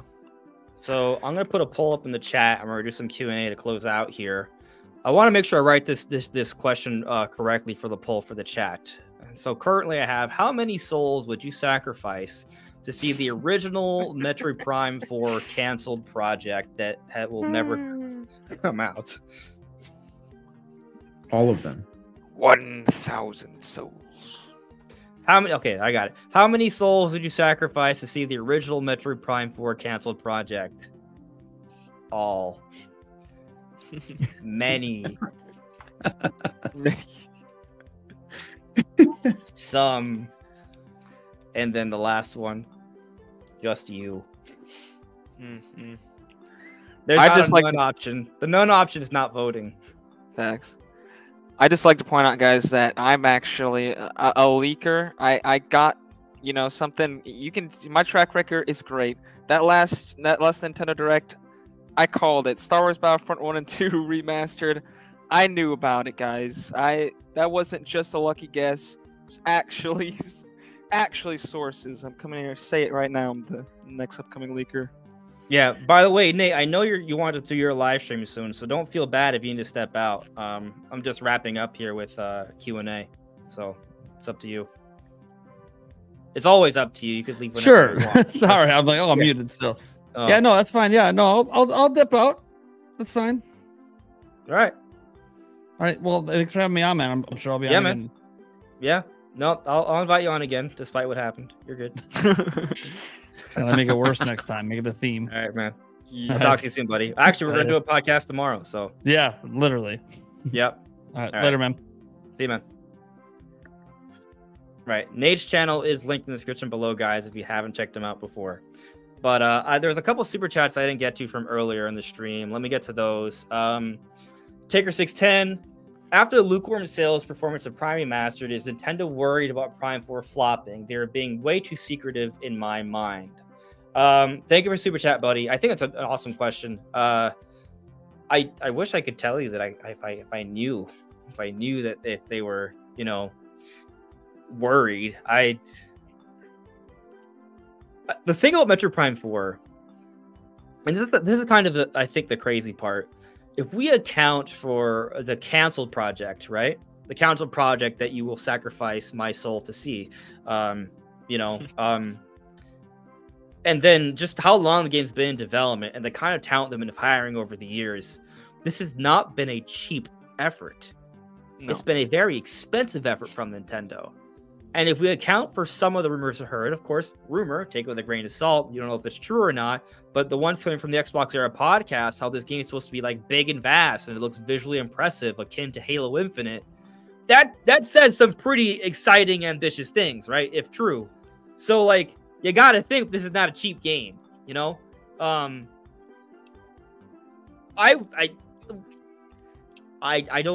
would like to think that Nintendo believes in this. I would like to think that this game is going to be successful. I think one of the reasons why Nintendo is being quiet is because they are, one, making sure the game is as good as possible. Very much in the same way they took an extra year or so to polish Tears of the Kingdom. We've seen evidence that they've been actually in the QA stages for a while already.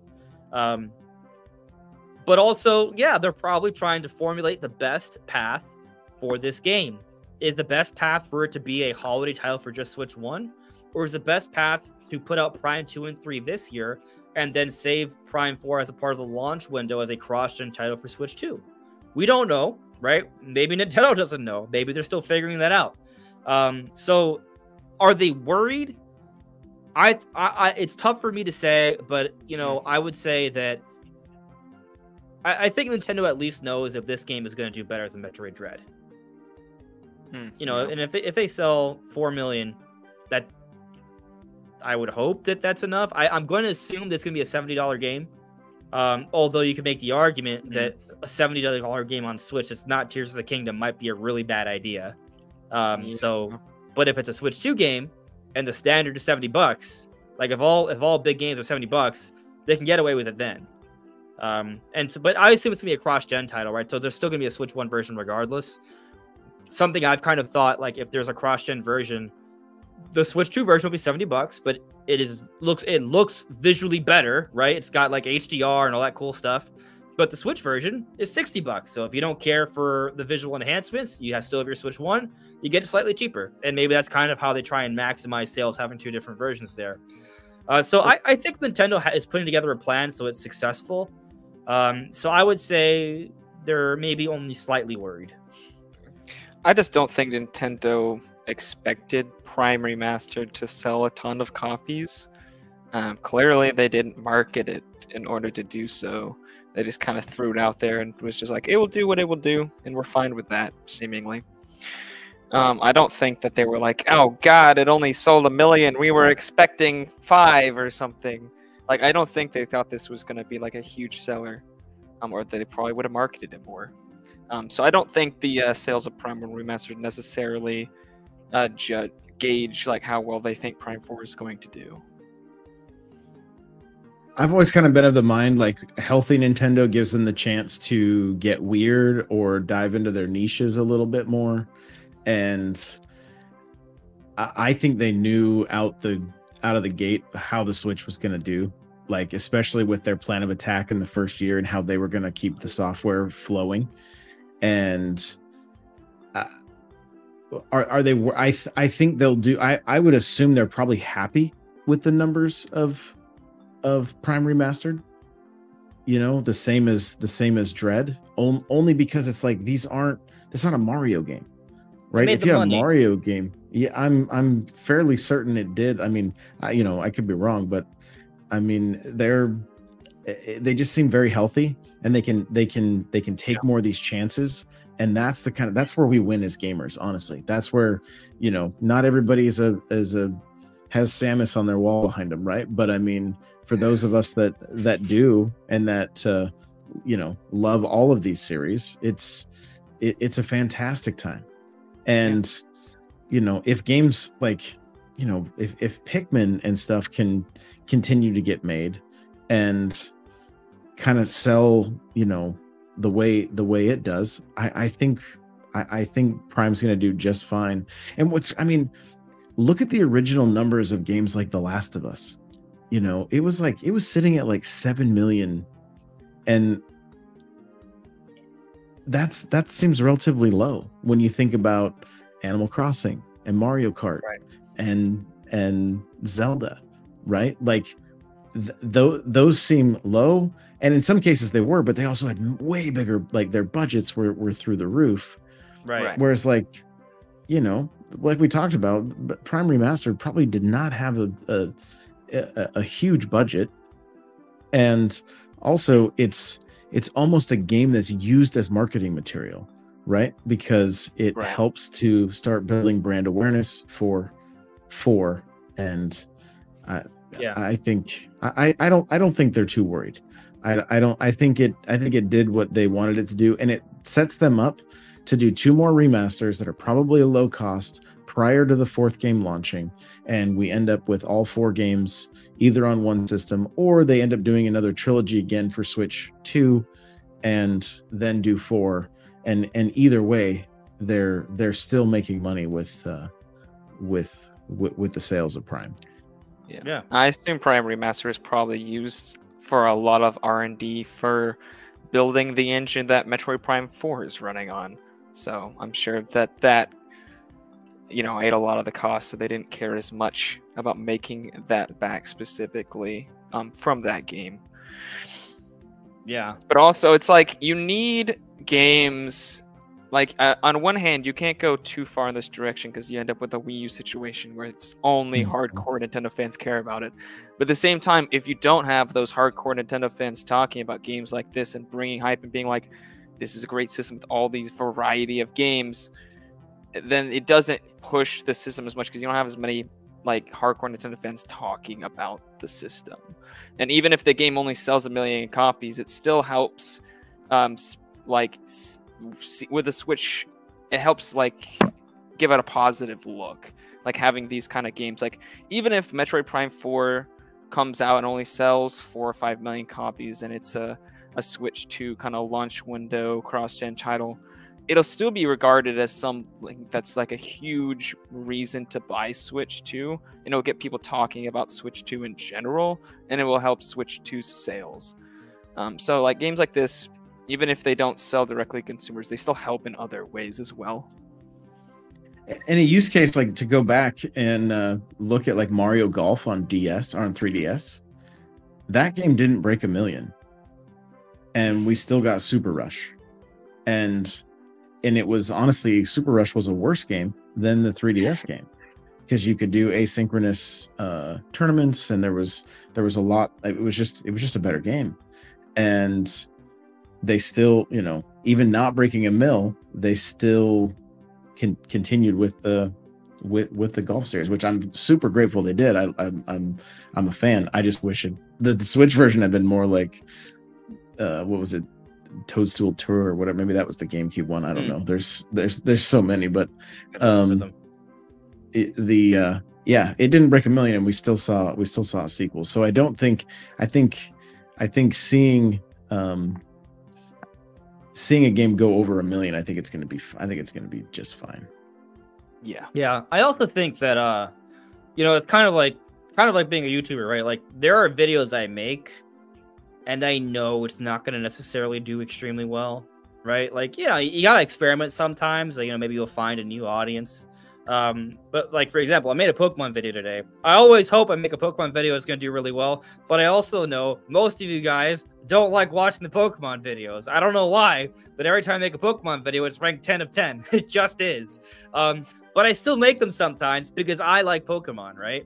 And I would think that, you know, sometimes when it comes, you know, the developers at Nintendo, they are artists, right? They create. Yes, they kind of have to. There are business decisions being made, but I do think there's a little bit of a balance of, hey, let's make something because we want to, and you know, sometimes that we're going to see things just because it is a little bit of a passion project. It's a blend, is really what I'm trying to say. So I want to point something out here. Bethany in the chat pointed out something that I double checked it, and they are correct. So Bethany H here said both Wired and IGN had articles that mentioned the Wonders 2000 ideas a month before Nashville. This is true. I found an IGN article here from September 4th, which is definitely almost an entire month before October 1st. So it was already technically public information. So that's one less point that Nashville does not have. So, you know, definitely be skeptical, my friends. Thank you, Bethany, for pointing that out. But a couple more super chats I got here. Luis Alberto Zazadi, thank you for the super chat. Really, I love Nintendo GameCube. What about NSO? I think Nintendo has so much money to make and games that they can remaster and remake from GameCube now that's not going to happen anytime soon. But maybe next generation, you know, that's still up for grabs. Yeah. I mean, I think there's definitely room for them to have, you know, depending on the level of work put into a remaster, the original version still has a lot of worth. In fact, we have multiple games on NSO that have newer versions, updated versions on the Switch, and yet they still have NSO versions. So it's not impossible that you know, GameCube could still come, but I do think they'll wait for Switch 2. I don't think they're gonna do that right now. I don't think they need to. I think they're going to want something big to bring in more subscriptions on Switch 2. Yeah, and I do want to say, I don't even want to predict like GameCube NSO on Switch 2. I'm not saying it can't happen, but like if it happens, I feel like it would happen years into Switch 2. Like not like, hey, Switch 2 is coming out. One of the big features is it has GameCube NSO. Like, I don't think that's happening, because can you imagine, hey, look, we're getting Metroid Prime 2, we just got Metroid Prime 1, we got Pikmin 1 and 2, we're getting Paper Mario 1000 Year Door, maybe we get F-Zero GX Remaster, and then next year Nintendo's like, hey, guess what? You know that Wind Waker HD you just got for Christmas? Well, you can play it on Switch 2 for free. I don't think that's going to happen.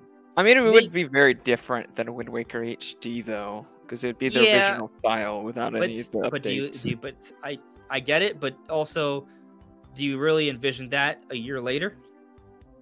I mean, I don't think it's impossible, but I also don't think it's likely.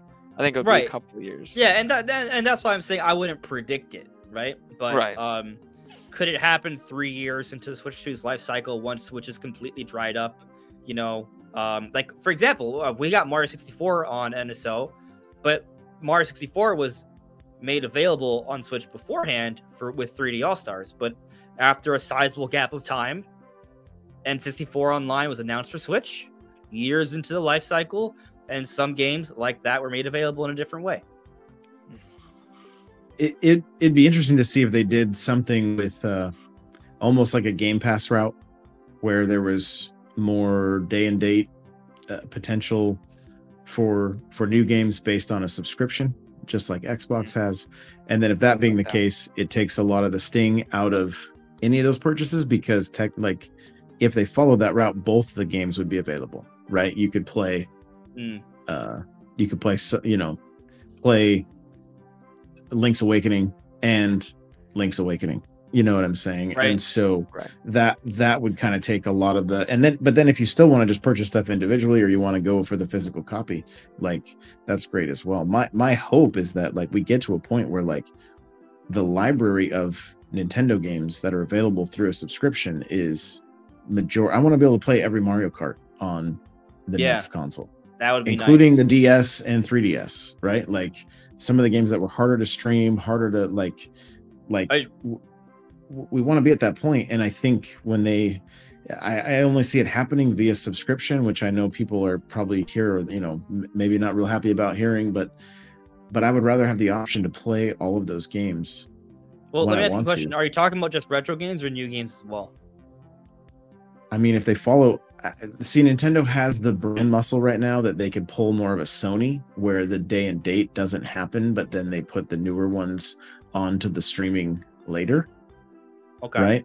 But almost like an alternative Nintendo Select line. Like, hey, you can play some of these games for free a while after release, maybe 6 months, a year, or whatever. Correct. But I mean, that also keeps the value higher for that subscription, right? If it's like, if I'm going to play the new Mario Kart in my subscription in 6 months, I may not purchase it, knowing that that's really interesting. You know, and that's what Sony does, whereas Microsoft does the opposite. They're like, no, the day it releases, but they were front running it, and they also didn't have that brand muscle to be able to flex like Nintendo does. And so, like, I like the idea, but in the back of my head, I'm like, yeah, but Nintendo games sell like hotcakes. Like, could Nintendo, like, you know what I mean? Like, would Nintendo, like, you know, if Tears of the Kingdom is going to sell 20 million copies, the amount of money they made from games like that, if they go with a subscription service, they're kind of losing out on a lot of those potential sales. Unless you go, you know, if there's a select line, that's different, right? Because there have been some games that have been delisted, like Paper Mario: The Origami King, Metroid Dread. Those games that they've already deemed, hey, we're not really getting that much sales from them already. Putting those games on there, that's interesting. I could kind of see that. And, you know, it's interesting, like, it's just getting me thinking, like, we're talking about, oh, could Nintendo Selects come back? Maybe the delisting of these games is not a sign that Nintendo Selects is coming back, but maybe it's this, to your point here, and it's part of like a new online offering Nintendo has with their next gen. I don't see a world, and it's for a completely different conversation, where Nintendo doesn't move to a higher subscription service with more games. And games like Mario Kart, Splatoon, having battle passes similar to Rocket League and Fortnite. Like, that, they're looking at where all the money is going, and it's going into those things. And their investors want that money going in their pocket as well. So as much as we probably don't like it, I know it's not like a conversation a lot of people want to have, like, we probably will still end up seeing more games that we can play for a monthly fee. But as collectors, yeah, that means that we are collecting less. Like, I don't buy Xbox games anymore. They're just in my Netflix library, you know, Netflix finger like quotations, but so it does make sense though. But continuing with the chat, I want to wrap this up soon. Luis Alberto, thank you for super chat. What about new Hyrule Warriors for Nintendo Switch? Well, it's interesting. I actually kind of talked about this a few days ago for a video. I think there is reason to kind of think, oh, maybe we could get a Hyrule Warriors Imprisoning War, because there's like a lot of lore potential there. But I also kind of think that, like, while it does make sense, I also kind of think that there's a few other different Zelda offerings they could do. And you know, while we may be getting close to the point where maybe we should get another Warriors game like that, the Koei Tech will maybe ready. I don't think they should do another Zelda one. Ultimately, I'm kind of thinking, well, maybe do Xenoblade Warriors. Like, I think that would be a really good fit. I'm hoping that the next Warriors game is on Switch too, because I feel like in terms of like gameplay, and I mean, we've already seen with Age of Calamity, it does not run well at all. Like, clearly they've tapped out the potential of everything they can do on Switch with a Warriors game. So other than just doing a different series, there's nothing interesting that they can really do. So I would hope that they wait for Switch 2 and do something that's new and unique and can leverage the power of that system to do new gameplay things that wouldn't run on Switch 1, because we're already running into severe limitations with the current games that they're making. You know what's interesting? Because you know how, like, there's a lot of talk that Nintendo wants to maybe emulate that 2017 year with Switch 2 next year. Like, one of the games we got in 2017 was Fire Emblem Warriors, right? Right. And so what if the next Monolith Soft project is a new IP, right? It's a big, awesome new IP. They want that early on for Switch 2. So Xenoblade's not made available for Monolith Soft immediately on Switch 2. But to counteract that, and to also have something like that Fire Emblem Warriors game from 2017, we get a Xenoblade Warriors. So you still get that Xenoblade love, but Monolith Soft is working on a new IP, so they can kind of explore that more as well and get both out within the first year to year and a half for their next gen. That makes a lot more sense to me. Awesome. Yeah. It would be incredible. All the different drivers and swords, and oh man, that would be a Warriors game I'd be excited for. A lot of, yeah, I mean, the lore kind of sets it up so well. I mean, Xenoblade's about wars, and literally 3 has the worlds merging. So like it could even be like a canon game. It would work. Yeah. Yeah. But can you imagine having like, I mean, we saw, how like Future Redeemed, the expansion had like, Rex and Shulk and Noah all together. Like imagine, well, not Noah, but it was someone like that. Like, but imagine them all in one place. That would be, it would be fun. That would be fun. Yes. I'd be happy with that. And for the record, if they did do a Hyrule Warriors Imprisoning War, I would be interested. I just feel like they're moving on from that, but we'll see. And one more thing here, Boo Mini has gifted another membership. Who's even made the new member? I gotta find out. Hey, Game Over Jesse in the chat. What's up, buddy? Happy Halloween to you too. Hey, that's how we met. It was Game Over Jesse. Yeah. Yeah. That's how we met. How we met. We were asking at the beginning. That was it. That was it. We did a show together. Yeah, it was fun. I remember now. It's all coming back. Okay. Very cool. I don't see who became the new member though. The YouTube chat's not working. Well, whoever you are, welcome. I'll check my YouTube stats later. I'll find you. You'll be in the credits. Yeah, I'll just check a couple of chats here. By the way, everyone, thank you for liking the stream. Super appreciated. Do make sure to check out Josh's channel. It is linked in the description below. He's got a lot of things going on. So check it out. The Nintendo Powercast. Awesome show, so please do check that out. Is there anything you want to kind of talk about that you've been working on or hoping for people to check out? I mean, I do a lot. I create a lot. I've been live streaming on TikTok Mario Kart, and we've been doing something really fun in the Discord called Pipe Trials, and you have to use the pipe frame, the standard wheels, any character you want, and any glider, and then we do a poll each week, and we pick the track.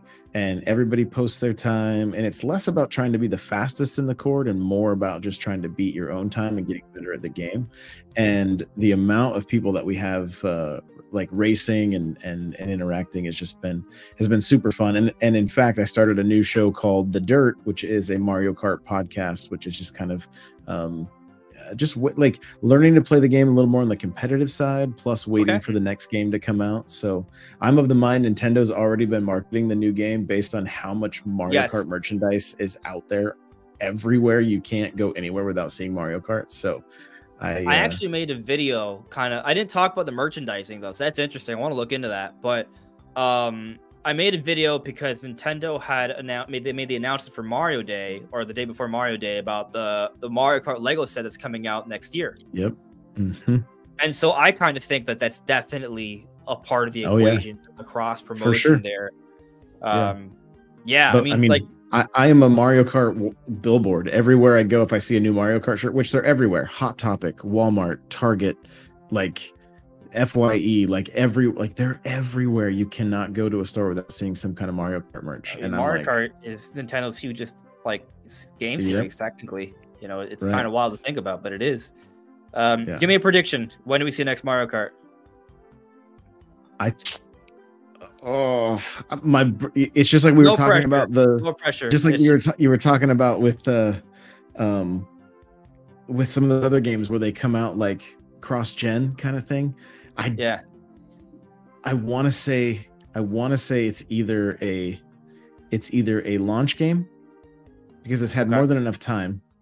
Okay. It's a launch game that comes out on both systems, just like Breath of the Wild did, or it's a year out to grow that install base and then, really showcase the power and to push more sales as you know, a year into it, you throw Mario Kart out there. It's their Yeah. top selling IP. It moves more consoles. They do a Mario Kart console. Like, who's not buying 7 of those things? Like, you know, they'd be that point. Maybe there's the Switch Lite 2 or Switch 2 Lite or whatever. That's who knows, you know, like I definitely think that they need to get it out early. It's got to be be one of their you know, their poster childs for the Switch 2. Like it's got to heavy market it. I've definitely been kind of like over like this last year with the speculation train, like the different things I thought about, like as we've progressed. And you know, there was a whole thinking we thought Switch 2 would come out this year, but then all the reports started saying, well, looks like it got delayed to next year, right? Like I've kind of started transitioning to, I think there's gonna be less cross-gen games and more cold turkey Switch. Like there's gonna be some. I think there has to be some. Like I for example, I used to think like I've had this theory that we're gonna get like an Ocarina of Time remake like within the first 2 years of Switch to kind of give us something cool Zelda to bring in the Zelda core Zelda fan base, and hold us over for like the next 3D Zelda. It's gonna be years away. And I was like, oh well, it kind of makes sense for Switch 1 because a lot of people get that, but obviously it's to showcase Switch 2. And eventually I was like, you know what? This is about showcasing Switch 2. Like it's just not gonna be a Switch 1 thing. And so like, you know, I'm transitioning my thinking for most of these things. Metro Prime 4, though, that I think that has to be like on Switch 1 because it was initially promised for Switch 1. With Mario Kart, I would assume Switch 2 only, but we never got an original hardcore Mario Kart for Switch. Right. So I can kind of see the argument. I also think that they will go Battle Pass route with Mario Kart and maybe even make multiplayer free. Oh, that'd be crazy. Okay. I see that though. I feel like Nintendo should go bigger with their multiplayer games like that. Like Warzone Call of Duty situation where you can buy the base game, do all your Grand Prix, maybe there's story mode, maybe they add more to it, but why not? Like the tour was you could tour play did well. Multiplayer Mario Kart without buying Mario Kart. Yeah, as long as you're member. And the battle pack or the booster pack or whatever. Like even if you didn't purchase it, if you were just a tier 1 NSO member, you can still race those tracks. Yeah. They didn't. I don't know. There's just. It's the direction my head thinks they might go, only because of how well all these other companies do with that model. I think that Nintendo could go there and make money. I don't think they will because I think the consumer mindset, even though a lot of people are willing to pay for these things, it's still seen overall as a very negative thing. And Nintendo hasn't done it. I think they would have to do it in a way that would be very compelling. They'd have to be very careful about introducing that. Agreed. Plus, Agreed. they don't need to do it because they know the next Mario Kart will sell another 30 million units as long as it's good. Oh, selfishly, I just want it because I create content around it and I want to have stuff to talk about all the time. Yeah. Right. And I also want I've got 1,000 hours in this game. And I'm unlocking nothing. You know what I mean? Like I would love to be leveling up and continue I want them to tour. I want them to go the Mario Kart 2 route with the next Mario Kart, or rather the Splatoon route, where like we're getting up. Right. Yeah, like the Splatoon route could definitely happen. And I feel like if they were going to have done this Battle Pass idea, like they've made 3 Splatoons and not done it, and every single one of them has been an absolute banger of a seller, and they could have made so much more money if they had actually sold the updates as microtransactions, but they specifically did not do that. And I feel like that shows that they're not just like, oh well, we could make a bunch of money doing a bunch of anti-consumer stuff, so we'll do it. Yeah, but Nintendo cares about their brand. You know, like I think there's value in the brand recognition, the consumer trust. It may be hard to for us to kind of gauge like what that value is, but it is a value, right? Like there is money lost when you break that trust. So you know, Nintendo obviously has to weigh that. Yeah, I don't believe they could dip their toes in. They could dip their toes in lightly, like Halo Infinite does, where you get a free pass every season, plus the paid one if you want. You never lose that pass, unlike Fortnite. Right. Like there's a lot of healthier ways to go about it, to where like you know, you don't have to spend money because of FOMO, because that battle pass is purchasable anytime. So if you didn't start playing it 3 years later, you could still go back and unlock everything if you wanted to. I could also see a thing where like if you're an NSO member, it's free anyway. You know, like there's some wiggle room there, and most people, if you're playing games online, you're having a sub probably. So maybe for like NSO like plus premium. members. Yeah, and then you can be more selective about what you want to pay for. So there's room for that. But I really just like the idea of, like, I almost feel like you look at Mario Kart Tour, look at the Booster Course Pass. It's almost like a testing ground for that. Like, hey, like just give us Mario Kart content consistently. I love the idea of being able to look forward to new tracks, you know, every few months. But not even tracks. Think about the different items that they could be testing. Skins, vehicles. Yeah.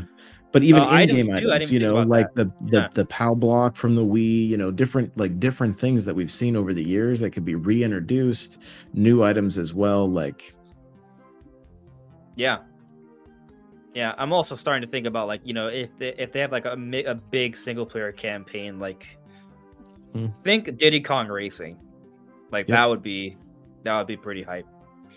But yeah, I mean, we could have a whole discussion about Mario Kart. Maybe we'll do that. Do that a little bit later. I think it'll be fun. But anyways, I think we are going to wrap it up for tonight. Everyone, thank you for coming to tonight's show. For those that are curious, I am going to do the Tears of the Kingdom run again. I'm going to continue that. I wanted to do it on the weekend, but I got lazy. So I will continue the Tears of the Kingdom run this Thursday. So stay tuned for that. But anyways, make sure to check out Josh's channel. It's linked in the description. You can follow Brandon on Twitter and don't make fun of him. But if you do, it's fine. Okay. And yeah, Nate and Ton of Prime's also his channel, linked in the description below. But we'll see you soon. Take care. Bye guys.